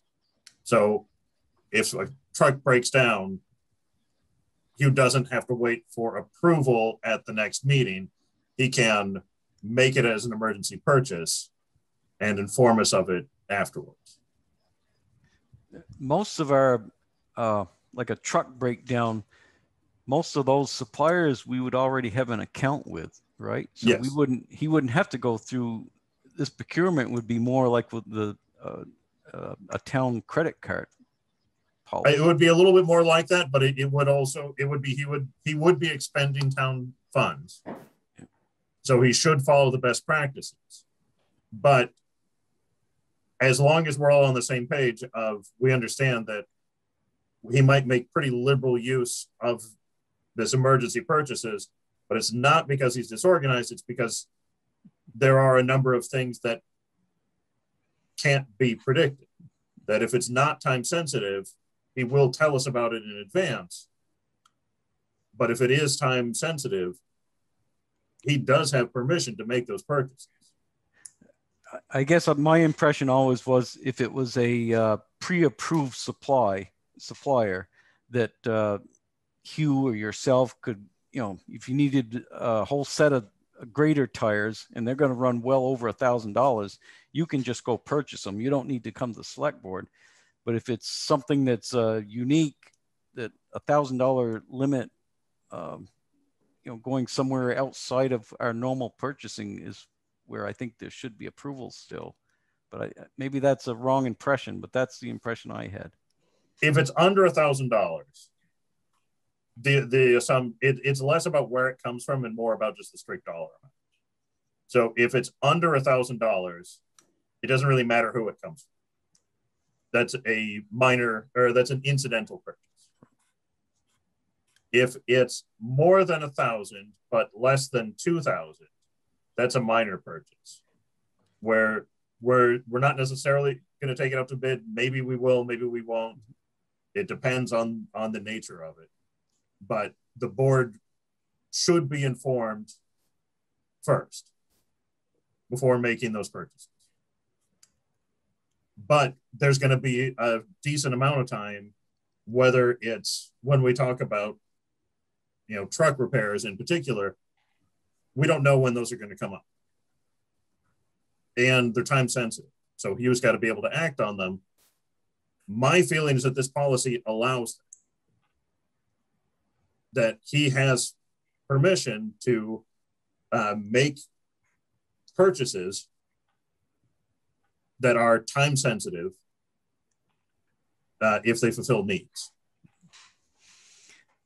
Okay. I guess I always thought he did have that authority. Like if he had to put a new transmission in one of those tandems, you're talking $5,000-$10,000 or yeah. what have you. He had the authority to do that. That was our prior practice. And again, I think that this mostly just codifies what our practice was. Okay. So I think that that is part of this, but I kind of wanted to go on record and make sure that everybody understood that. And there actually is a thing that we can clear up about that. Emergency purchases, it does say that the select board may award contracts and make purchases. It should read that the select board or its designated agents has that authority. Yeah. So I'm going to propose that we make that change, that it's select board or designated agents. There's one other typo that I want to fix. As long as I'm talking about typos. At one point, we refer to minor purchases as starting at $1,000. At another point, we refer to them as starting at $500. we had agreed in the meeting that they should be $1,000. So I want to fix that in all references throughout the document, that it's to make it consistent. You know, that it's minor purchases are between $1,000 and $2,000. Okay.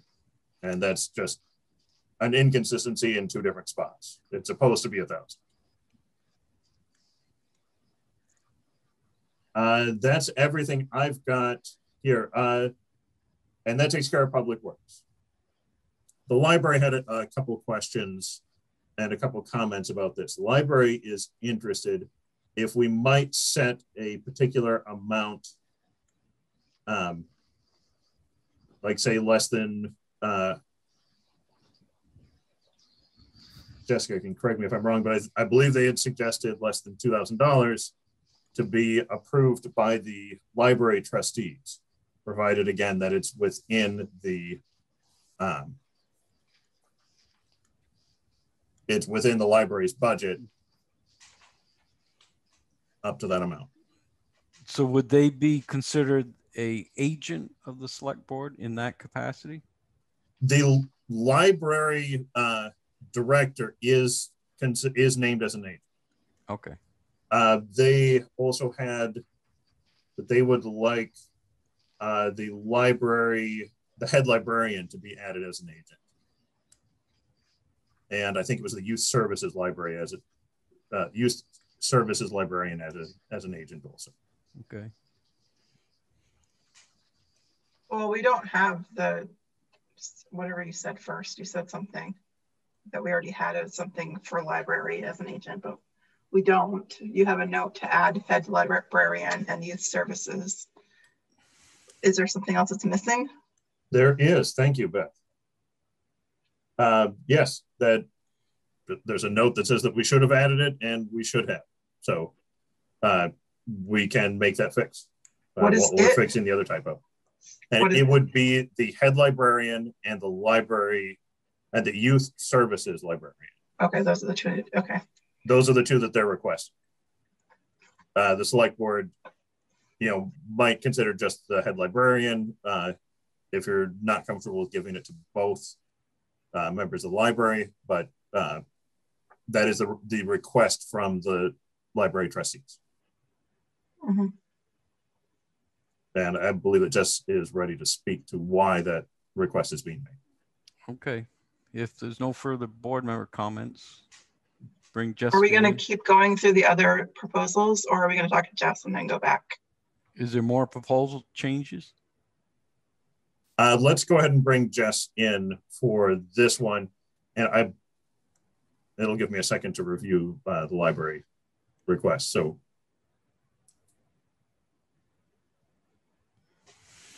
Thank you. The reason we put the youth services librarian in there as well is because of the summer reading program. There's often, all of those supplies are purchased at once, and it makes sense for that individual in that position to do that purchasing versus having to have Jean go and order all of those supplies or go to, a place to pick them up. So that's why we included the youth services librarian in that line as a purchasing agent. So. And then the other request was that we might be able to approve the minor purchases category, just a step if it was already in our budget. So through the library trustees, right? Through the library trustees.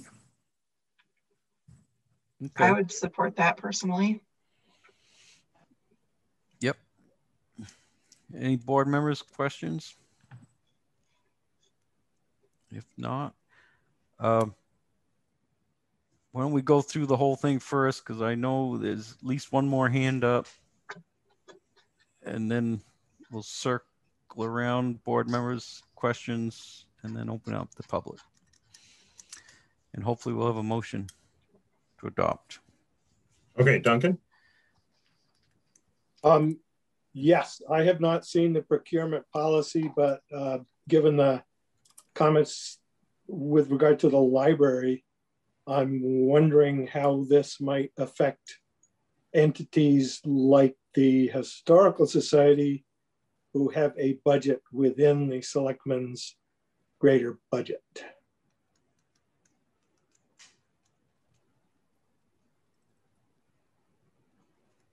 Do we have an answer for that?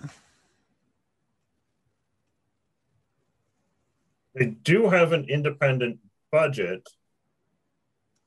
They send invoices to us, but the invoices are signed off and approved by myself or by Rosemary. So those invoices are going through and being processed by a purchasing agent, somebody who's already a designated purchasing agent. So those limits would, for example, we at our most recent board meeting, I believe we approved up to, Lois is there, I think we approved up to $6,000 for conservation of historic items through the conservator that the town uses. That would be something the board could vote on and submit without having to get select board approval, hopefully. Over $6,000, that would be a major purchase. So that would have to go before the select board first. That would be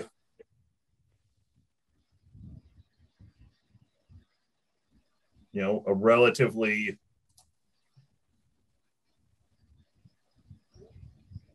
I think that would be a relatively routine, but I don't think that would qualify for an exemption. Well, I guess it's a professional service. Yeah, so I guess we'd get into some of the specifics, but it may or may not qualify for an exemption.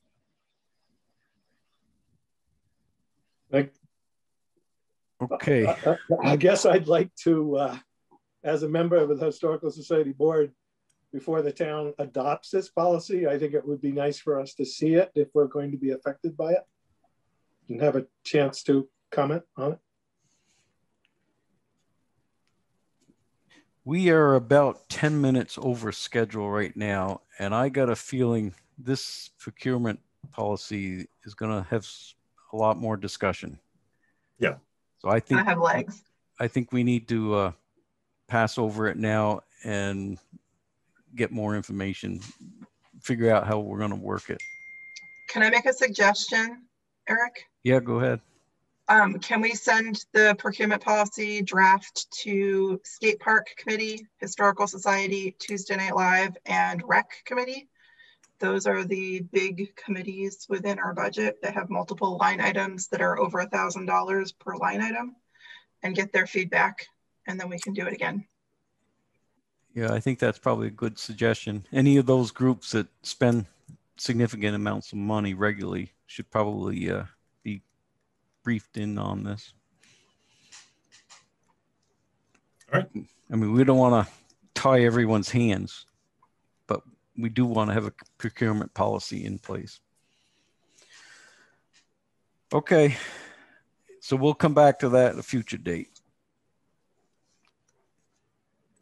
All right, thank you. Next up is the MOU with the library.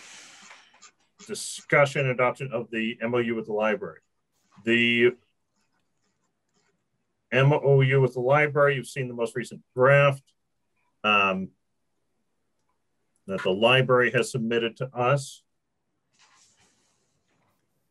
And I received a suggestion on changing the purchasing agreement and where it refers to expenditures in our MOU to change that language to, as described in the procurement policy. Just to make it so, again, we don't have kind of reduce our ability to make documents that contradict each other. But other than that, it is largely what we had submitted to the library trustees. Okay, did we get this sent to us? Because I don't. It's right behind the. It's right behind the procurement. Oh, okay. It's in the package. Okay. Yeah. You know, I missed that. I think that Brian, I mean, on this one, so I'm the one who made the that we should have the reference to the procurement policy. And if we're going to reference a policy, then we need to adopt them together. So I unfortunately would just ask that maybe we could push this one out too. I think that's pretty fair. I think the library would understand. You know, we can kind of agree to this in principle, but we're not going to finish and adopt it until we've got its kind of partner or contingent policy completed also. Is that the pleasure of the board? Yes. Eben? Yes. Okay, Nat? Yes. Okay, then we'll come back to that as well. Future date. All right, next up, we've got a letter from the Historical Society. So of note, kind of the first most important thing, or I believe that the most important thing out of the note from the Historical Society is the roof leak. We will be securing a contractor to make repairs there. I don't have a cost estimate yet, but just inside the entrance, a little kind of in the door and to the right, there's some water damage. We had this problem last year during the snowmelt. We had an ice dam that had built up that we were able to break up. So it caused us a little bit of damage last spring, and then it happened again. Evidently this spring we didn't see it happening because, you know, the building is seeing a lot less use currently. There's a lot fewer people inside, but the roof leak is definitely recurring and needs maintenance. Mike? That was that area where the corner of the building kind of got all rotted out, right? It's not really the corner of the building. It's more. That was addressed when we fixed the porch area. There was a major, wasn't there a major leak there, Duncan? There may have been a major leak there, but this is a different. Yeah, okay. Why don't we loop in Duncan? Yeah, I'm asking Duncan to unmute now. Yeah, Mike, the area that is the subject of the leak is an area that Jill LaHoulier actually changed the roof pitch and added a new roof.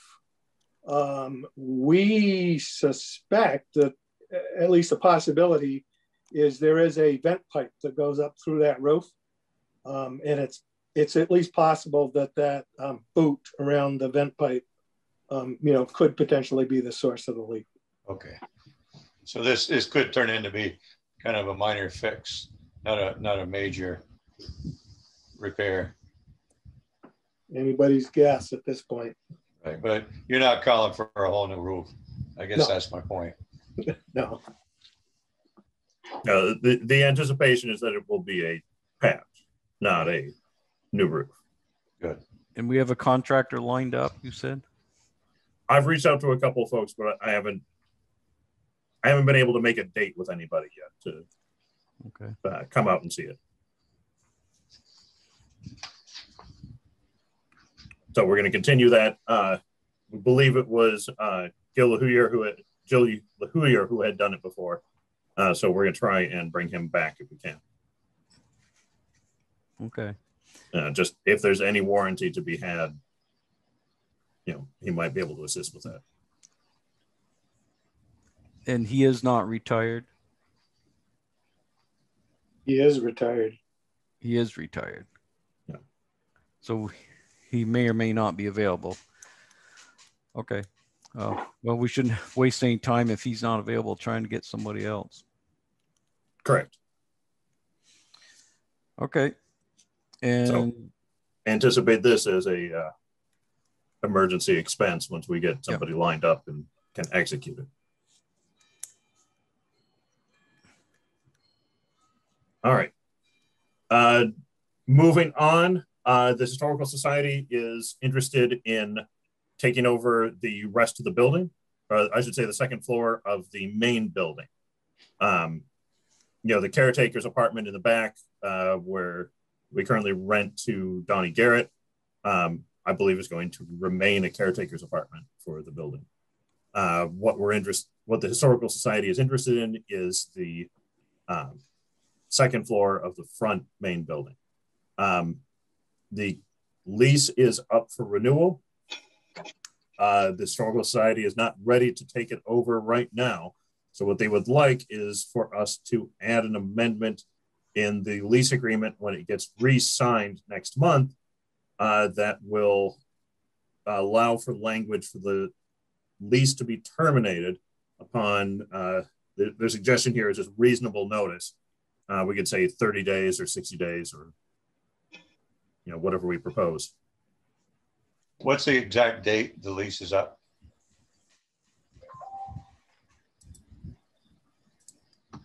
Give me a moment, Mike.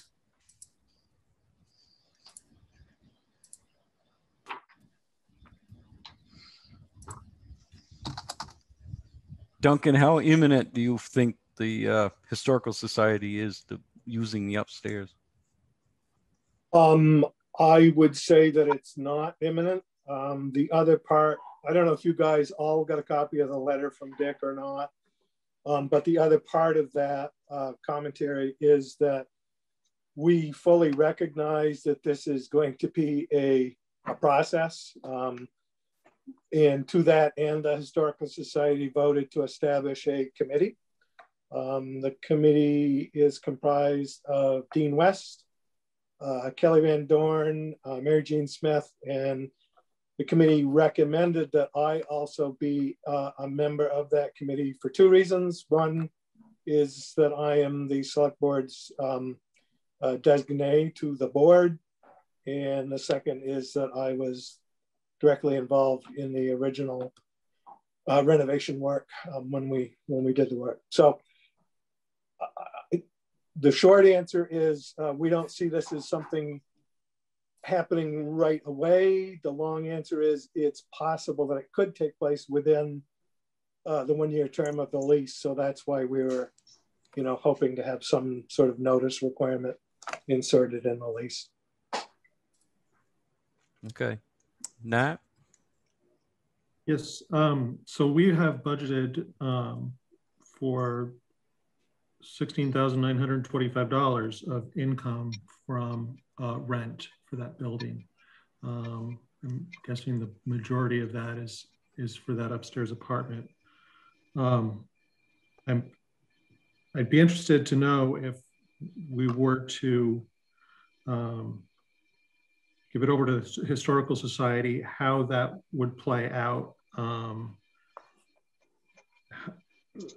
Just financially, what happens with that $17,000 that we budgeted for income. Also, what is the actual cost? What has been the cost to the town for owning this building since we purchased it a number of years ago? That, you know, $17,000 is a pretty good chunk, but we've also put some work and some money into it. I'd kind of like to get a sense of, and maybe the committee could help do this, just a sense of costs and incomes for the building. And if we are to lose that income, how does that affect us, our bottom line? So that income is entirely from the apartment. The Historical Society makes a contribution in lieu of rent. Yeah. For their portion. And presumably the Historical Society would make the town an offer of some kind of additional compensation in lieu of rent for the rest of the building to take over that part. That's right. But they haven't made a specific offer. Yeah, and I'm saying, anticipating that offer, I'd kind of like to get some background on if it's a responsible offer or not, if it's something that we can responsibly accept, or if that's just going to be too expensive for us. Nat, if I can respond briefly, your points are well taken. That is a major reason why we thought it was important to have a committee, because those are the kinds of questions we would like to have answers to. I think it would be wonderful if there were a select board member who was interested in participating at some level, you know, even if it's you know, some preliminary levels, or whether it's coalescing some questions that the board might have that they want answers to. I think that's going to be a really important part of what the committee comes up with. And just a very quick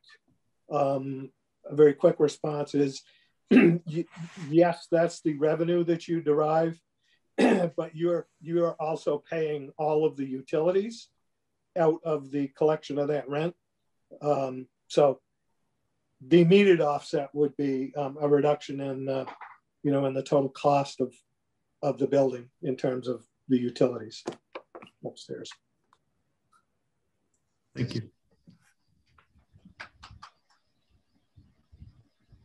Any further board members?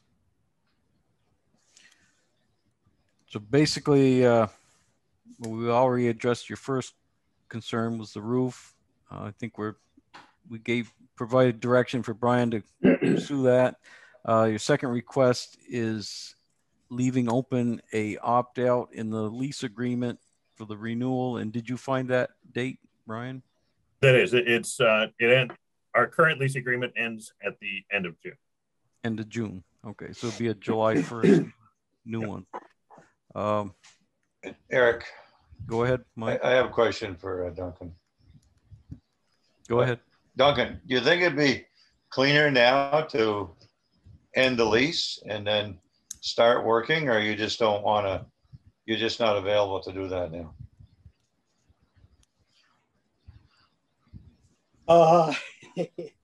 I think we are not ready to do that. And to Nat's point, you know, it certainly is revenue that you've budgeted for.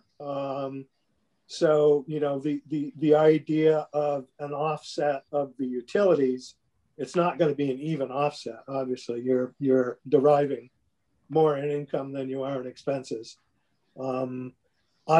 I would encourage, you know, based on conversations that we had as a board last Wednesday, I would encourage a representative from the town to do an on-site inspection of the apartment to ensure that the current terms of the lease agreement are being adhered to.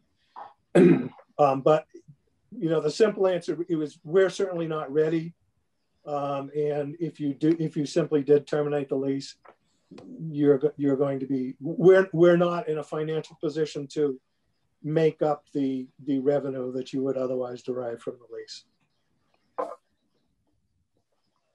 Well, it's too bad, you know, because it would be kind of an insurance policy that we wouldn't have to worry about another leak upstairs. Yeah, hopefully you've got that one solved. Yeah.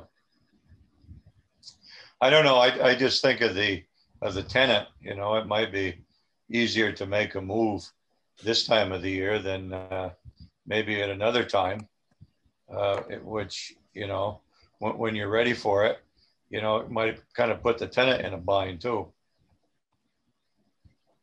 Yeah, you know, we didn't specifically talk about this or anticipate this, so you know, I'm a little bit off the reservation here. But if the board feels that they want to simply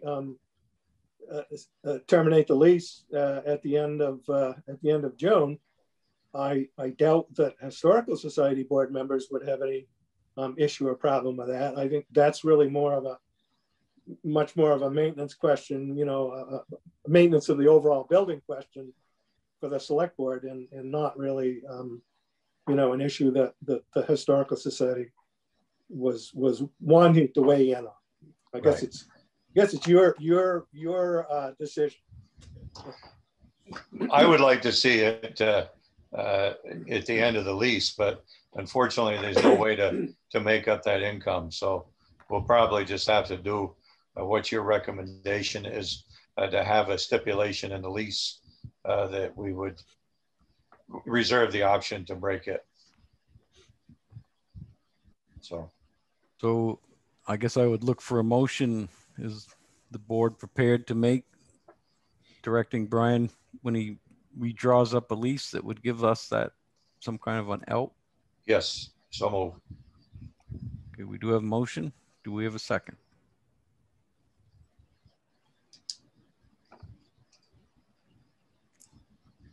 Not getting a second, the motion will die. And it's not rocket science, board, really. No, it's just giving them the option to do something in favor of the Historical Society. your motion died. That's wonderful. So what's the board's pleasure? With that, I'd like to see, I mean, we budgeted already. I would like to see what that profit loss looks like, what it means to us in the next 3 years, and make sure that we're, you know, doing our due diligence when we're talking about money. I would agree with that. Knowing the financial side of it's important. At the end of the lease, do you go in and you know, review how the apartment looks and everything, Brian, or is there somebody for the town? We typically do either myself or somebody else from Public Works will go through when we renew the lease. Sorry, either myself or Donnie will go in and do it. Sounds like that was a recommendation from the Historical Society board. Yeah, and we're due for our annual inspection.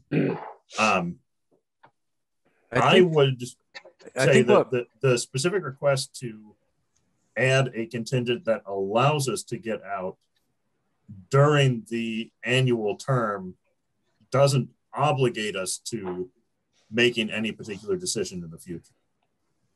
Right. And I also would just add that the motion that Mike made, giving us that opportunity and knowing the situation the Historical Society is currently in, you know, it might, if they happen to be ready next spring, you're talking about 2 months lost revenue. So the impact in our budget year would be, in the current year would be minimal.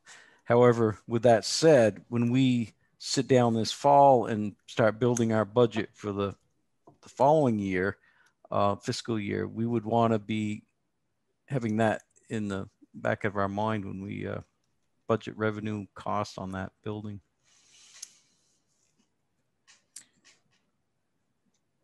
Mike? Getting back to my motion that seemed to have died by lack of a second, I doubt seriously if the Historical Society is going to leave us in a lurch. I believe Duncan mentioned about other sources of funding to kind of try to make up the difference. And I doubt seriously if they would have that apartment vacated without having some kind of a vehicle to make up the difference. Am I speaking out of turn, Duncan? No, I don't think you are, Mike. But that really would be the ultimate purpose of the committee. We absolutely recognize that there's money on the table here that needs to be dealt with, and we certainly appreciate the concerns being expressed by the select board with regard to impact on budgets. You know, I guess we would also, you know, hope that the town would support an organization like the Historical Society, you know, to some degree, which you have absolutely done in the past. And we very much appreciate those those efforts too. So the bottom line is a little bit like our previous conversation. We don't have many details right now. That's something that we, hoping the committee can and will do. If you decide that you don't want to do this for this current year because of the fiscal impacts, I think we can work around that. We're still going to actively pursue, our process, and our intent would be to keep the board fully informed all along the way, and we would certainly, value your input in that process. Well, I guess I'm going to go right back to my motion in the first place, and to talk about, breaking that lease. You would still have to kind of, it gives us the option, but before you actually went forward with a lot of these things, you come back to the board anyway, correct? Well, the lease is between you and the tenant. So, you're not going to break the lease unless you're convinced that our proposal is a good proposal. Exactly. So I don't see what the big deal is about putting that in the lease myself. Okay, let me reach out to Beth and Eben. Does that help you come closer to supporting this request, or do you still have reservations? I follow it all. I mean, if the tenants aren't adhering to the lease, then we have it out. If they are, we're budgeting. I mean, the lease follows our fiscal budget. And I feel like if we're following our budget and the lease aligns with our budget, I don't really feel there's a need. I don't care, I guess, is what I'm saying. But I follow it as well. I guess it could go in. It doesn't matter because they need to come through the board anyways before we get and terminated a lease. Just seems like there's a little too many unknowns in the financial side of things to just. I think before the board ever took action to break the lease with a tenant, we would have these discussions with the Historical Society. We would know, yes, we're going to lose the revenue. We will also lose the expense, and we will have some kind of a in lieu payment of the Historical Society. So come the end of the day, our net loss could be very minimal. I can't tell you what that would be right now, obviously. But. I'll make that motion again, Mr. Chairman. Okay, there's a motion on the floor. Is there a second?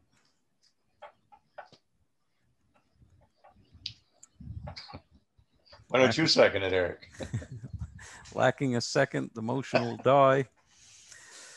The motion dies. I can't believe this. Unbelievable. Okay. The request was not approved. We'll work around it. Yep. All right. The next item is the Evergreen Cemetery. So Jackie Longley is requesting the purchase of 4 lots in Evergreen Ledge Cemetery. Sorry. Matt, you had a question? Yeah, I do. There were 2 other items on our request list. Oh, I'm sorry. I'm sorry. I'm jumping ahead. Should I go ahead? Yeah, please go ahead. I'm pulling the letter back up. If you feel lucky, that is, Duncan. So the third request was hopefully inconsequential. We had asked the board several years running to have Public Works Department do a little bit of grading and excavating around the backside of the building, which will help reduce water damage to the building. I actually got in there with my little backhoe and did some work, and I did some repair work on the foundation with some quick plug, which has certainly helped. But we would very much appreciate the support of the board in asking you if he can work that into his schedule. And you take that, Brian? Yep. Okay. Can I just make a note? I support that as well, but I also want to just make it clear that the first priority for any public works time away from highway time for Hugh's crew is to the Ted Alexander Welcome Center, that we are under a deadline for that. We've made some pretty serious commitment there. So hopefully he can get to both, but the priority really needs to be that Welcome Center. Yep. Duly noted. I'm involved with that project as well, so I get that. I will say that this is something that we have been promised about 3 years running, and it hasn't gotten done. So I'd love to see it done if it can be done before winter. And the final thing was the Historical Society voted to ask the board to, with regard to Grove Cemetery, to make an attempt to determine the boundaries of the cemetery and to place a fence around the cemetery. We realize that this might not be, you know, an immediate thing given some of the issues potentially involved, but we feel, the Historical Society feels Grove Cemetery is a very significant historic resource to the town and deserves your support. And at a minimum, a fence is a requirement of state statute. Duncan, do you have any feel for how hard it would be to find the established boundary? I don't. That, as most of you probably know, was originally part of the township of Sterling. I do not believe Rosemary can, if she's there, she may be able to kick in on this. I don't believe any of the land records of Sterling made its way to Johnson. I believe those records are in Morristown. I would be willing to volunteer to go to Morristown or communicate with Sarah Haskins to see if there's any documented information about the size of the plot or the dimensions of the plot. Short of that, I've been there. There are remnants of existing fences around there. You could also talk with the neighbor and find out if you can get concurrence with the neighbor. You know, there are probably ways of doing it. You know, one way would be to hire a surveyor and, you know, have that done. That of course is going to cost some money, but. So do you think that the wisest first course of action would be to explore the Morristown option? I certainly do. And again, I would be, as a Historical Society board member and somebody who's interested in cemeteries, I would be willing to volunteer to go to Morristown, assuming that I can get in and see the land records at some point in the near distant future. I'd be willing to do that. How's the rest of the board feel about that? Whatever saves us the most money, I support. Agreed. These cemeteries keep coming back and haunting us. No pun intended. No pun intended. Okay, was there any other requests? Nope, that's it. Well, the fence. So, you know, I guess one step at a time, if we can determine what the boundaries are, our recommendation or our request to you is that you consider reestablishing a fence there. Okay. If you can establish the boundary, then we'll talk. Okay. This may not be the time to build a fence with the price of building material right now. We'd have to get an estimate on it. We may or may not be able to afford a fence in our current cemetery maintenance budget, but right. But it may not be that easy to establish the border either. Yeah, we've got some time. We've got a little bit of time while we figure out the border to pinch pennies and see if we can come up with the money for a fence. So was that all of your requests, Duncan, from the Historical Society? Yes. Okay. I'm seeing a hand up. I'm assuming it's to do reference to the Historical Society. I assume so. Hi there, thank you. It's a little off topic, but just a 30-second request. Duncan, I noticed that the American flag in front of the Historical Society is pretty tattered. And I didn't know if that was the responsibility of the Historical Society to replace or the town. I just thought it would be nice if that was replaced before Memorial Day. Good question. I don't know. I don't know if Lois is on or not. I'm not sure that we have replaced those in the past or not. It's a town-owned building. I don't know. Oh, tells you how old the flag is then. I don't remember replacing it, but maybe it came with the property. Yeah, same. I don't remember replacing it, but that doesn't mean that we're not responsible for it. Yeah, Lois is on. Yeah, maybe she's got some recollection. Okay, I'll ask her to unmute. Thank you, Lois. I think that Tom Carney has replaced it in the past. So I'm willing to give him a heads up tomorrow and see if he can do that. Well, thank you. Oh. Yeah, I'm willing to help with that too if it's something it's just something I've noticed and wanted to bring up since we're all here talking about the Historical Society. So thank you. what time is he going to be there tomorrow? Do you know, Lois?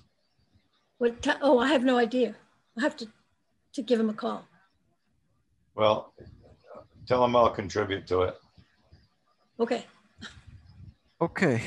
I'm sorry to prolong, Eric, but I just wanted to acknowledge Duncan's request that Select Board be involved somehow with this committee and contribute. I personally don't have bandwidth to do that at this time, but I will contribute some ideas and questions via email, and hopefully somebody from the Select Board will step up.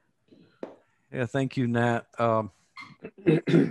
Speaking for myself and probably one other member who's on the union negotiation team, I'm feeling fairly stretched myself. I could do it. Thank you, Eben. Nice of the rookie to step up. Thank you, Eben. So you have your Select Board representation there, Duncan. Thank you, Eben. Okay, are we now ready to go back to the Evergreen? Sure. Yes. So, Jackie Longley's interested in purchasing 4 plots. Duncan has been out to check the plots, and he's staked their space. They're along the back edge of the property near the western side of the property. So they are in the older portion of the cemetery, but they are well clear of existing plots.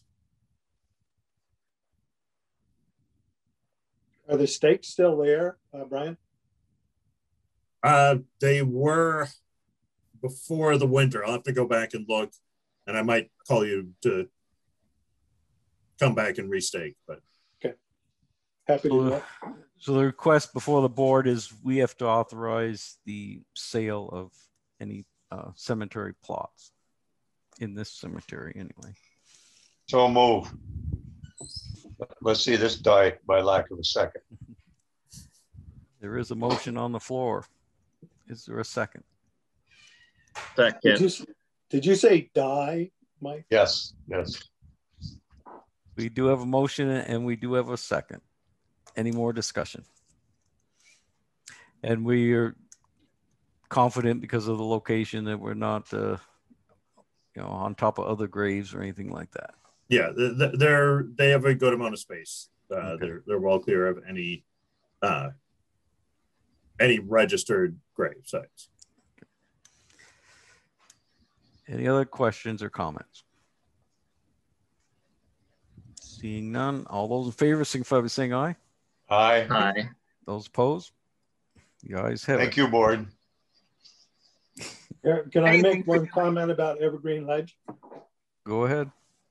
So a couple of years ago, I volunteered to cut back the brush along the property lines, and the board agreed to rent a brush hog from Johnson Hardware and Rental. It's been a couple of years. It would probably behoove us to stay on top of that. I am more than happy to volunteer my time to do that if the town would be willing to rent the brush hog again from Johnson Hardware and Rental. Go ahead and do it. I would look for that's a formal... well within our cemetery maintenance budget. Yeah. Okay. Yeah. If you can take it out of the cemetery budget, go for it. Thanks for doing that too, Duncan. Yeah, thank you, Duncan. Looks really good, to tell you the truth. And I believe you had another request for, was it the Grove Cemetery, the spray and go or whatever you call it? Oh, well, I can put that in a more formal letter. I, as most of the board probably knows, I have been working in Whiting Hill for the past few years.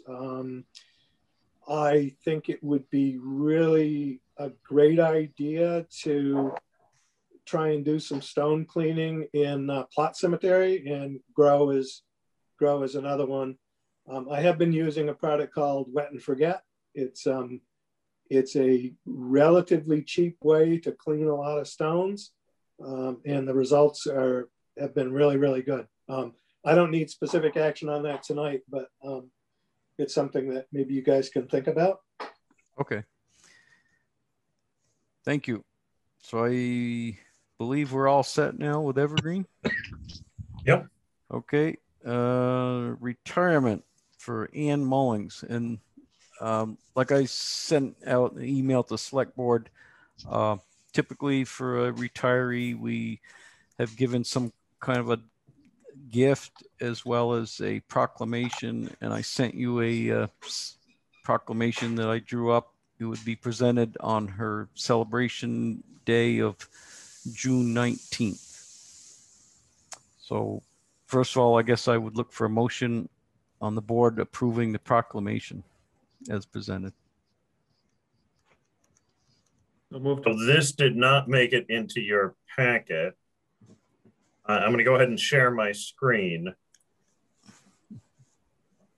so anybody interested can see the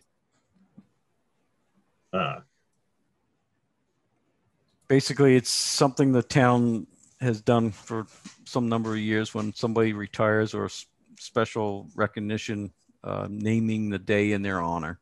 And the day that would be named is her celebration day of June 19th, when she's going to have some kind of a retirement party. It's signed by the full select board and usually presented at the celebration.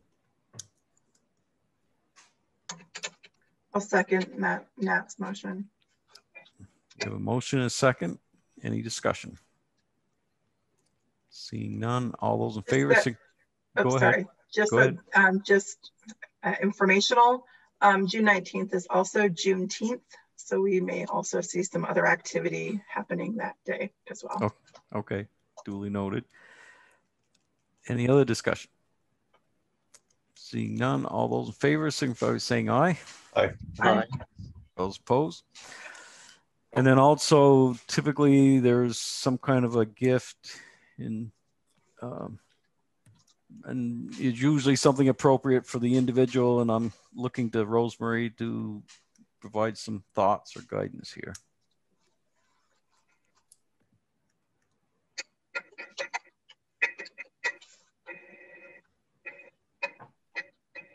I have been thinking about this. It'll probably be some type of jewelry.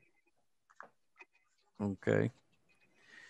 So would you look for some not to exceed amount, and then you would pick out the jewelry? Yes. Okay. What's the board's pleasure? Do you have any? Go ahead. Do you have a number there in mind, Rosemary? No, I haven't even started looking yet. What have we done in the past? It's always been a few $100s, and it's an individual thing. Do you have a number we can put into a motion authorizing, Rosemary? Oh, let's do up to 500. Okay, not to exceed 500. Is there a motion? I'll make that motion. We have a motion. We have a second. Any more discussion? Seeing none. All those in favor signify by saying aye. Aye. Aye. Those opposed? Thank you, Rosemary, for doing that. And thank you. I'll print out that proclamation and drop it by the town clerk's office tomorrow. Okay. Taking a short break, Mr. Chairman. I'll be right back. Okay. I guess that's a good opportunity to talk about the reopening. All right. So you have in your packet the most recent update to the reopening that we've come up with for allowing the use of the common area, second floor of the municipal building. This is a little bit like when we were shutting everything down. We're getting changes every day when it comes to recommended guidance for reopening. But this is our current draft that is available for people who want to use the municipal space. This is as recommended by the emergency management team. Any board member comments? Sure, it's going to be changing fairly quickly. Yeah. The governor. Yeah, this will change rapidly. Other things to know, I am working with the village to reopen our employee health guidelines. So we're going to be looking at making changes to that, which is kind of our first step before reopening the municipal office for the public. So I don't have a date yet on reopening the building to the public, but we're starting down that. Did you share the upstairs reopening with the seniors? Yes, but only in draft form. I have to send them the final. Okay. Just because right when I was going to send it, we got new word about masks and other things changing. And but yeah, so I'm going to share this with them that this is current for now. So I'd expect within a month or so, we will be able to at least be having in-person board meetings. But things are unraveling very quickly. Yeah. The advice we're giving is, well, it's a requirement that you can have a board or committee meeting in person and broadcast for the audience. That is permissible under the guidelines that we've and conditions that we've received for COVID, the COVID variations on the open meeting law. That's going to be a little bit more complicated than hosting a meeting where everybody's remote.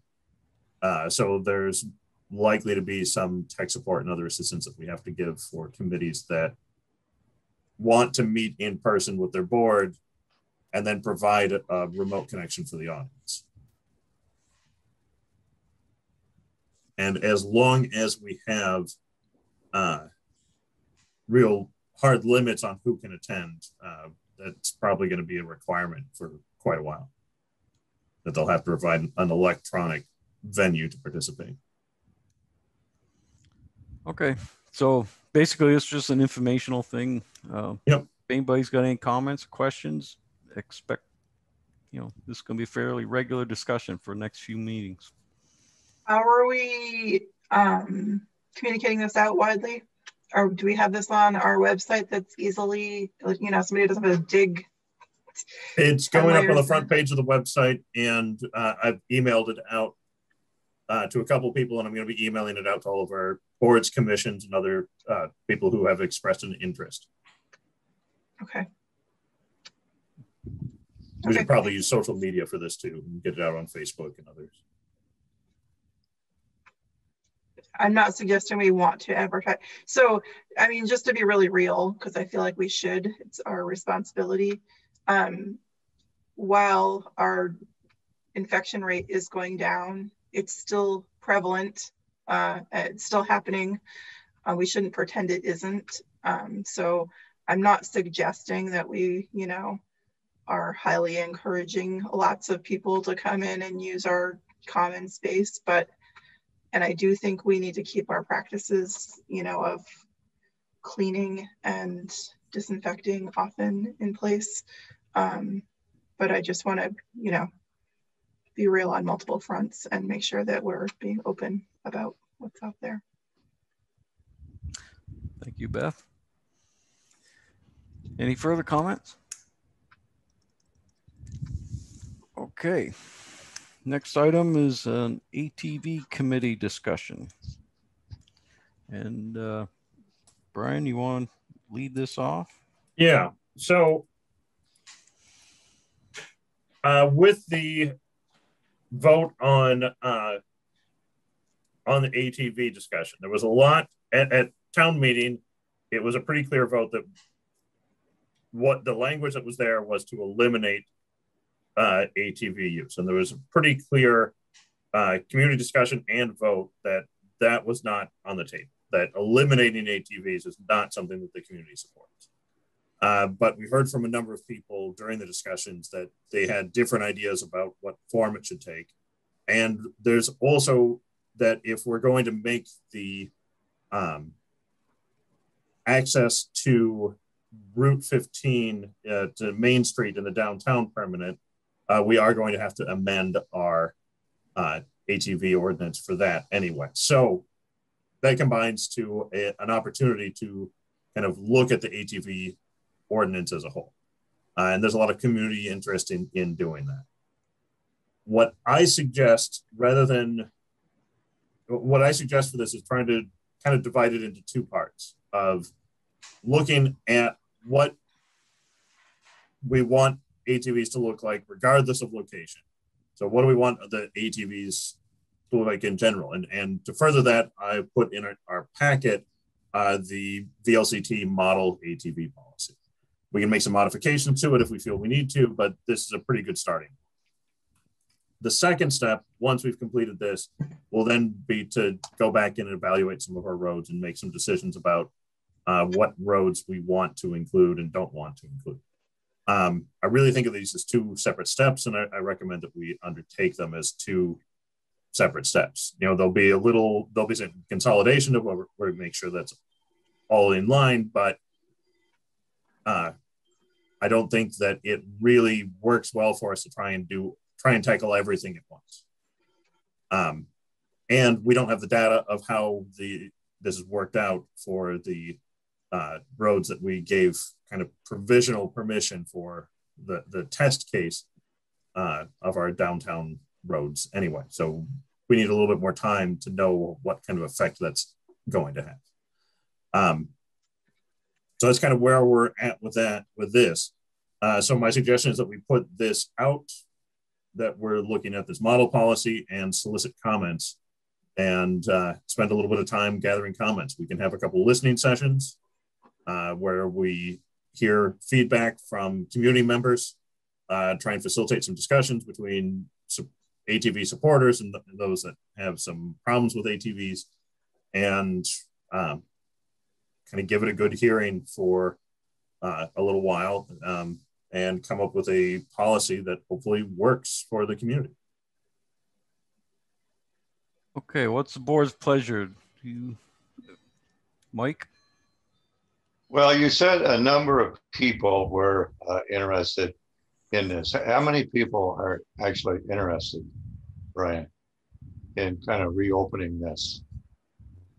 I've heard from 2 individuals since the town vote, but if you remember a couple of our town informational meetings, we had a few people who said that they were going to vote against the language that was presented in the ballot, but that they did want to talk about ATVs. Well, I would say that there are 538 people in town that don't want to talk about it, that they want to leave things the way they are. So why are we even talking about this? It was resoundingly voted down by 62% said no. That's not even close. So I don't think we should even be talking about it. Well, the vote was on eliminating I understand what the vote was. And so people are interested in it. Well, of course, you could argue and say there are 307 people that are interested, but they were in the minority. So I think we just need to leave things the way they are. It took us how long to pass the first ordinance in the first place? And now we're going to try to reinvent the wheel again? I don't think so. I think the voters told us what they wanted to do. And I think we should honor the voters. Nat? So is what you're saying, Mike, that you wouldn't support any changes to the ATV ordinance at all? Well, if you're trying to box me into a corner and talk about the proposed change by driving into the village, if the ATV club gets okay from the state, that's something that the whole board agreed to last year. Right. So, the board agreed to a 1-year trial. And that would be amending the ordinance for that to happen, correct? No. Okay. So if we're not amending anything, then we just leave it alone then. Well, we would have to go into our current ATV ordinance if we're going to make it a permanent access to the village, yes. Okay, so we're talking about a trial, and the trial hasn't even started yet. Right. Yeah, it's for this summer. It was a 1 season only trial. But it hasn't even been approved by the state yet. As I understand, no, not yet. So why are we even opening up this discussion about this ATV ordinance that we already have? I would say because we know that the ATV club is going to come back and ask for permanent access. I mean, you know what, actually, maybe we don't know that. Maybe that's a wild assumption on my part, but it's something that I anticipate. And I think the community should, we should get ahead of it instead of reacting. I respect your decision, Matt, but I think the voters spoke quite loudly that they don't even want us to mess with the ordinance.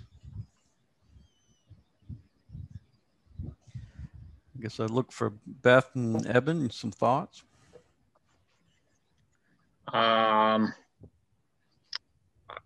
was already asked at the informational meetings before Beth and I were elected, and she was asked too if we'd respect the wishes of the voters on this topic. So I stand by my word, and I respect the wishes of the voters, and their wishes are to leave it alone until this probationary period's up. So the vote was about repealing, and I agree with Evan. I respect the vote, which was not to repeal the ordinance, and I stand by that right now. However, if this is about a 1-year trial, a 1-season trial, so forget a year, a 1-season trial, and the 1 season has not yet occurred, how do we know if the trial is successful or not?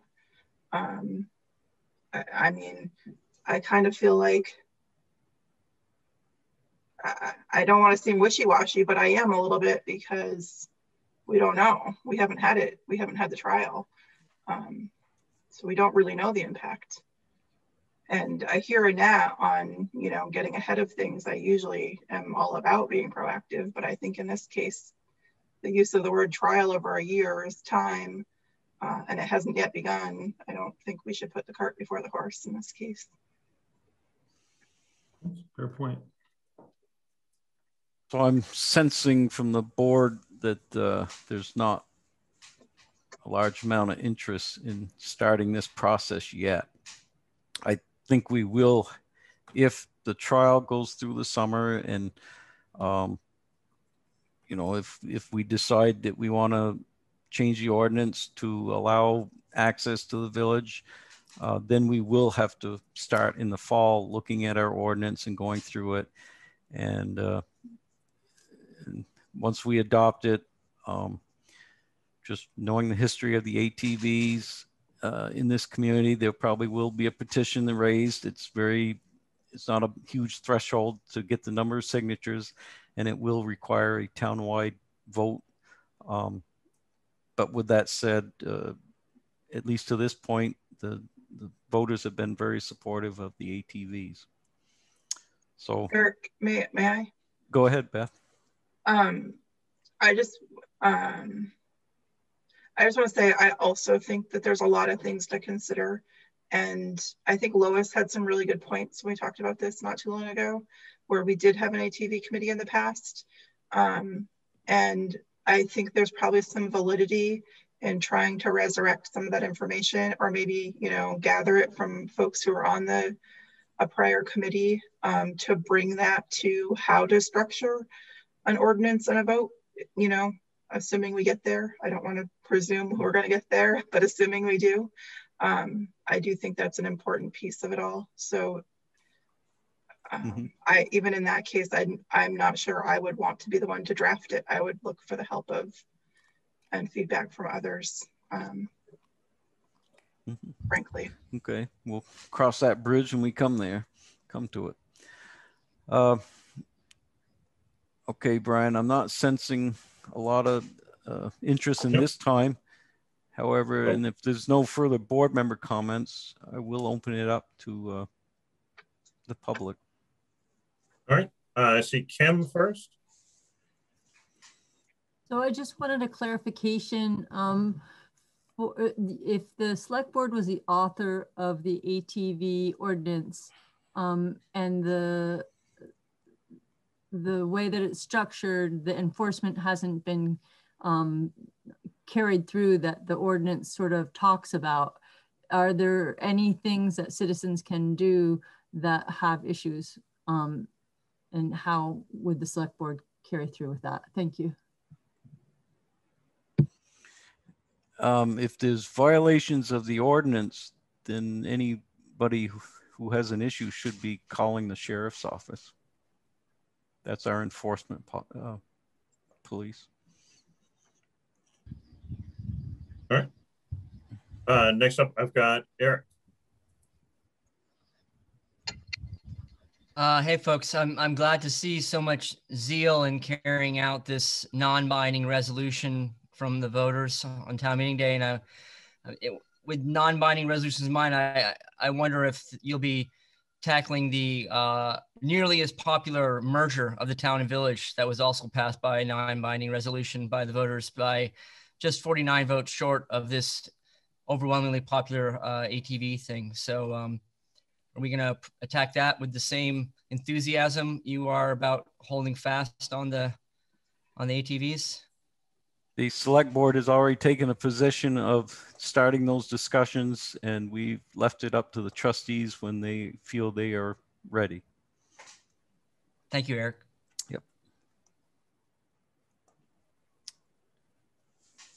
All right. Any other public comment on the ATVs? Nope. I saw Neil Shepard.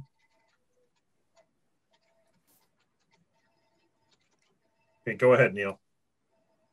Hi, thanks.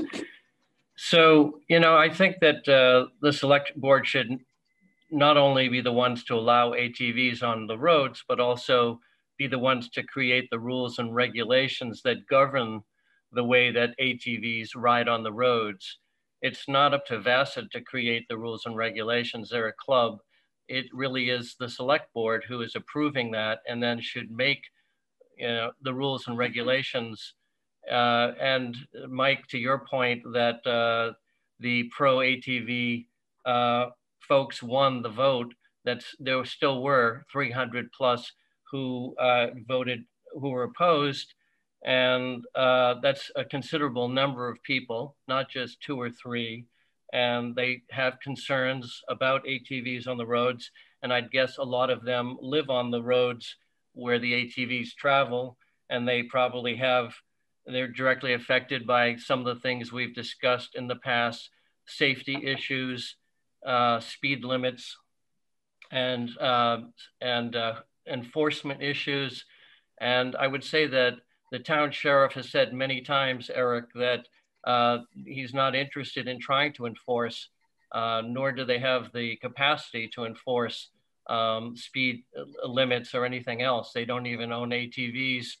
And so I think there are many questions about enforcement, about speed limits. I think I remember Ken talking to the board saying, you know, how do we put up how do we put up the signs for speed limits if we're going to reduce it in some places to 15 miles an hour? There are many questions that are unanswered that I would think the board should be responsible for, since you are taking responsibility for allowing ATVs on the roads. And if you as a body can't make the rules and regulations, then an ATV committee could be appointed to at least examine rules and regulations. I was on the previous ATV committee back in 2006, and we had people from all sides of the spectrum: ATV riders, people who didn't want them on the roads, people in the middle. And it was a pretty good group and fruitful discussions. And we did present a series of rules and regulations that, you know, we were suggested to the select board. And at that time, of course, that board didn't really pay much attention to it. But I think that a different board presents a different opportunity. And so an ATV committee could try to talk about some of the difficulties and maybe arrive at some kind of settlement or compromise on some of the most pressing issues, and then present them to the select board. And I hope that you'll see your way to go forward with that, rather than say it's a closed issue, the majority has spoken. I think the select board also should represent the whole town, and there were 300 people voting against it, and it would be a great opportunity for both sides to come together and have a discussion. And I see many of these things as unresolved issues, especially how to enforce speed limits and other things, how to deal with noise issues when there are large groups of riders together, and so forth. I'll stop there. Thank you. Thank you, Neil. All right. And Kirsten? Yeah, I also want to say that I was experiencing a lot of riders riding after hours last summer, after the 10 p.m.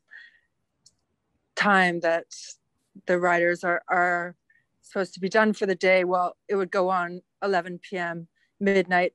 And I did call the sheriff, but nothing happened. Also, the sheriff said there was nothing really that they could do. So what are we supposed to do when we have problems like this? So it would be great if we could have a group of people, some who want ATVs, others who maybe have problems, and we could discuss the issues. And like Neil said, I'm just reiterating what he said about, you know, taking it to the select board and getting the support, because I don't see, and also there's a lot of other issues like yielding laws. Are the yielding laws for pedestrians and cyclists, are those, if you're on a narrow class 4 road, for example, what do? You know, do you stop and wait for 12 ATVs to go by, or do they stop and let you go by? what are the laws? Is that in the ordinance? Is it written in there? I don't think so. So I really think that regardless of the trial that's going to be happening when the state gives the authority, regardless of the trial in town, what about everything that's going on in the back roads? Who do we turn to for that? So that's just my input. Thank you. Thank you, Kristen.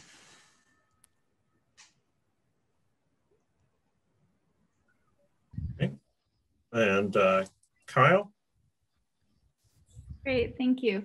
Yeah, I think some very good points have been made, and I just want to, also reiterate the importance of a municipality, a local government, to encourage healthy conversation around a table or in Zoom if needed, to bring folks together around this table to have these hard conversations, to hash through some things and get to the other side, as hopefully as friends and with some resolution and with some really good input. And I think that it's really short-sighted to just kind of cut this idea at the knees when there's, like either Neil or Kirsten said, there's a real opportunity here to bring the community back, together in this way and have these hard conversations and come through on the other side.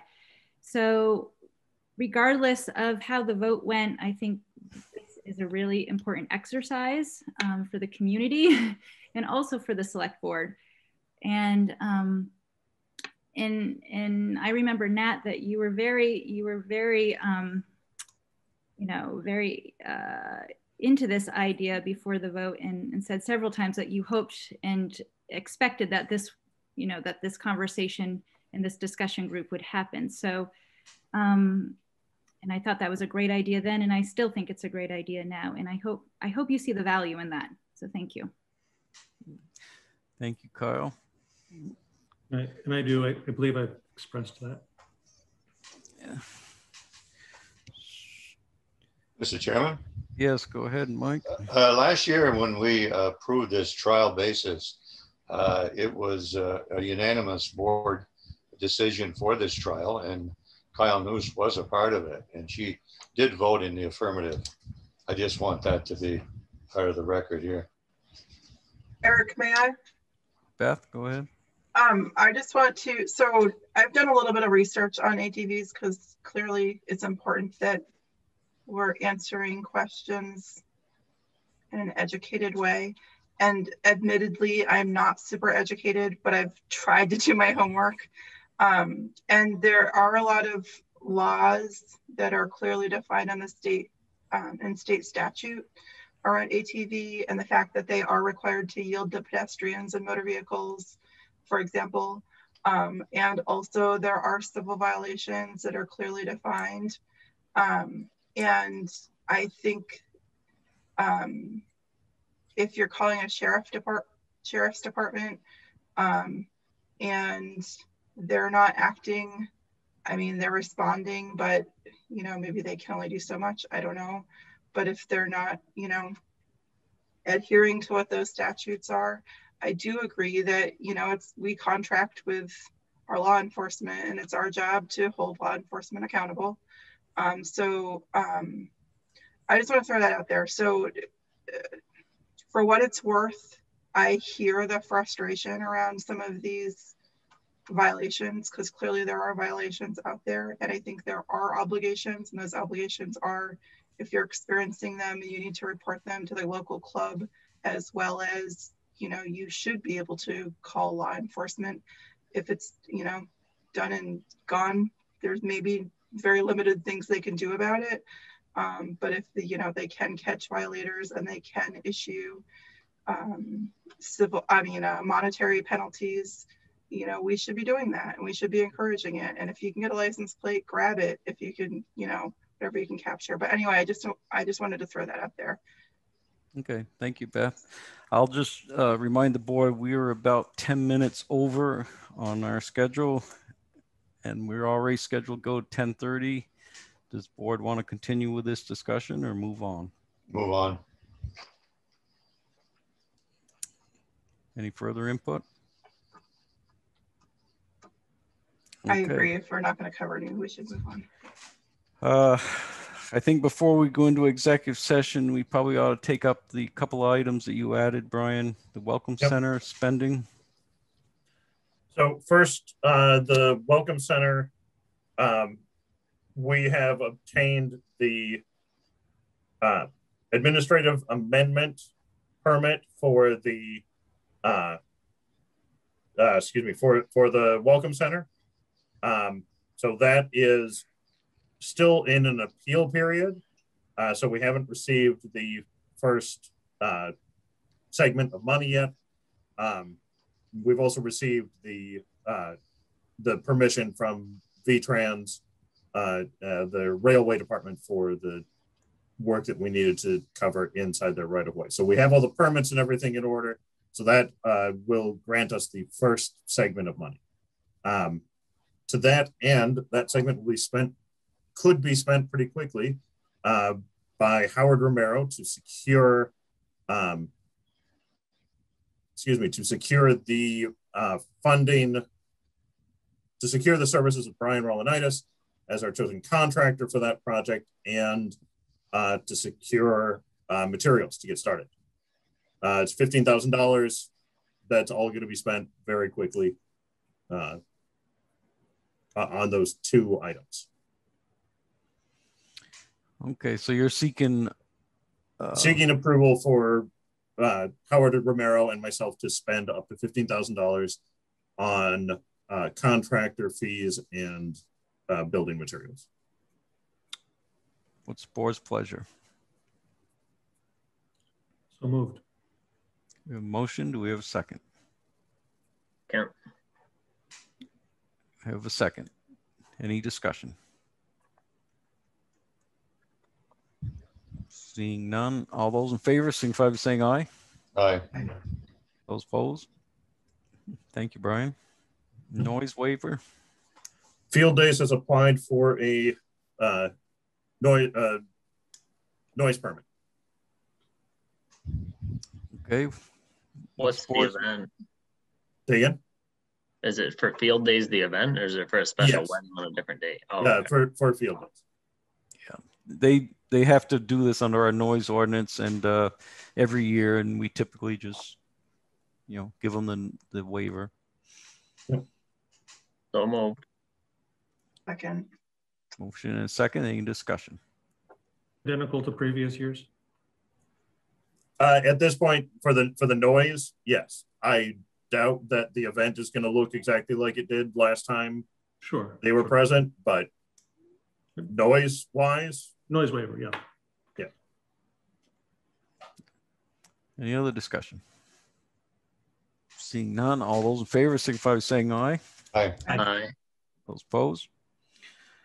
And as I see it, we have no further items until discussion on employee evaluation. We will come out of an executive session to probably make an adjustment on an employee's salary that's being after a 6-month probation. We will then go back into 2 more executive sessions to talk about contract negotiations and purchase of a new gravel pit. If there's no further business for the public outside the executive session, I would look for a motion to enter into executive session. I motion that we enter into executive session to discuss employee evaluation as allowed by 1 VSA 313A1 with a friendly invite for Brian Story and Hugh Albright. We have motion. Do we have a second? Second. We have motion, second. Any discussion? Seeing none, all those in favor signify by saying aye. Aye. Aye. Those opposed? And motion passes. Show us in executive session at 9:54. Thank you, everyone. You can stay in the waiting room if you want. Eric, are we allowed to combine executive sessions instead of bouncing in and out? We have to bounce in and out. We do? Okay. Yeah. might be permissible, although I've never gotten a ruling on it. I'm pretty sure I read it from the league's filings, briefings that they send out after that was, what was it, the open meeting law changes, I guess, that they said you couldn't. Are you getting a hold of Hugh, Brian? Give me a second to do the waiting room. If you've got his number and want to invite him, you can go ahead. Mike might have to do that. But like we said, it's kind of up to you if you want to see the written evaluation first, and then you may or may not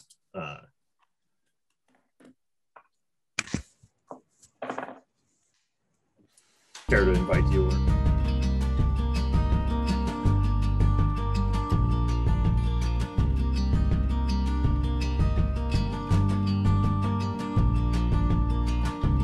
Session at 10:03. Next item, is the board prepared to make a motion on said employee completing 6-month probation? And increase 2 steps. Is that what you want? And recognize the 2 certifications. Okay.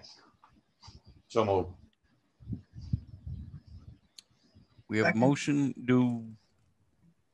Want to name the employee? Do we have to name the employee? I would. Mark LaHoya. Yeah, I think so. Okay. The motion is on Mark LaHoya.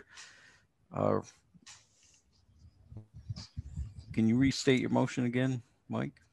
Well, you just did. We're recognizing him. He's completed his probationary period, and we're increasing him 2 steps. Okay. We have a motion. Do we have a second? Second. Motion is second. Any discussion? Not seeing any. All those in favor signify by saying aye. Aye. Aye. Those opposed? Okay. I would entertain a motion to enter into executive session for discussions on employee contract negotiations. So move, Mr. Chairman, under 1 VSA 313A1. Do we have a second? Second. Got a motion and a second. Any discussion? Seeing none. All those in favor signify by saying aye. Aye. Aye. Those opposed? Show us in executive session at 10:04. And for the public, we will not be taking any further action outside of executive session. Do not anticipate anyhow. You're more than welcome to hang out. All right, give me a couple seconds to move everybody.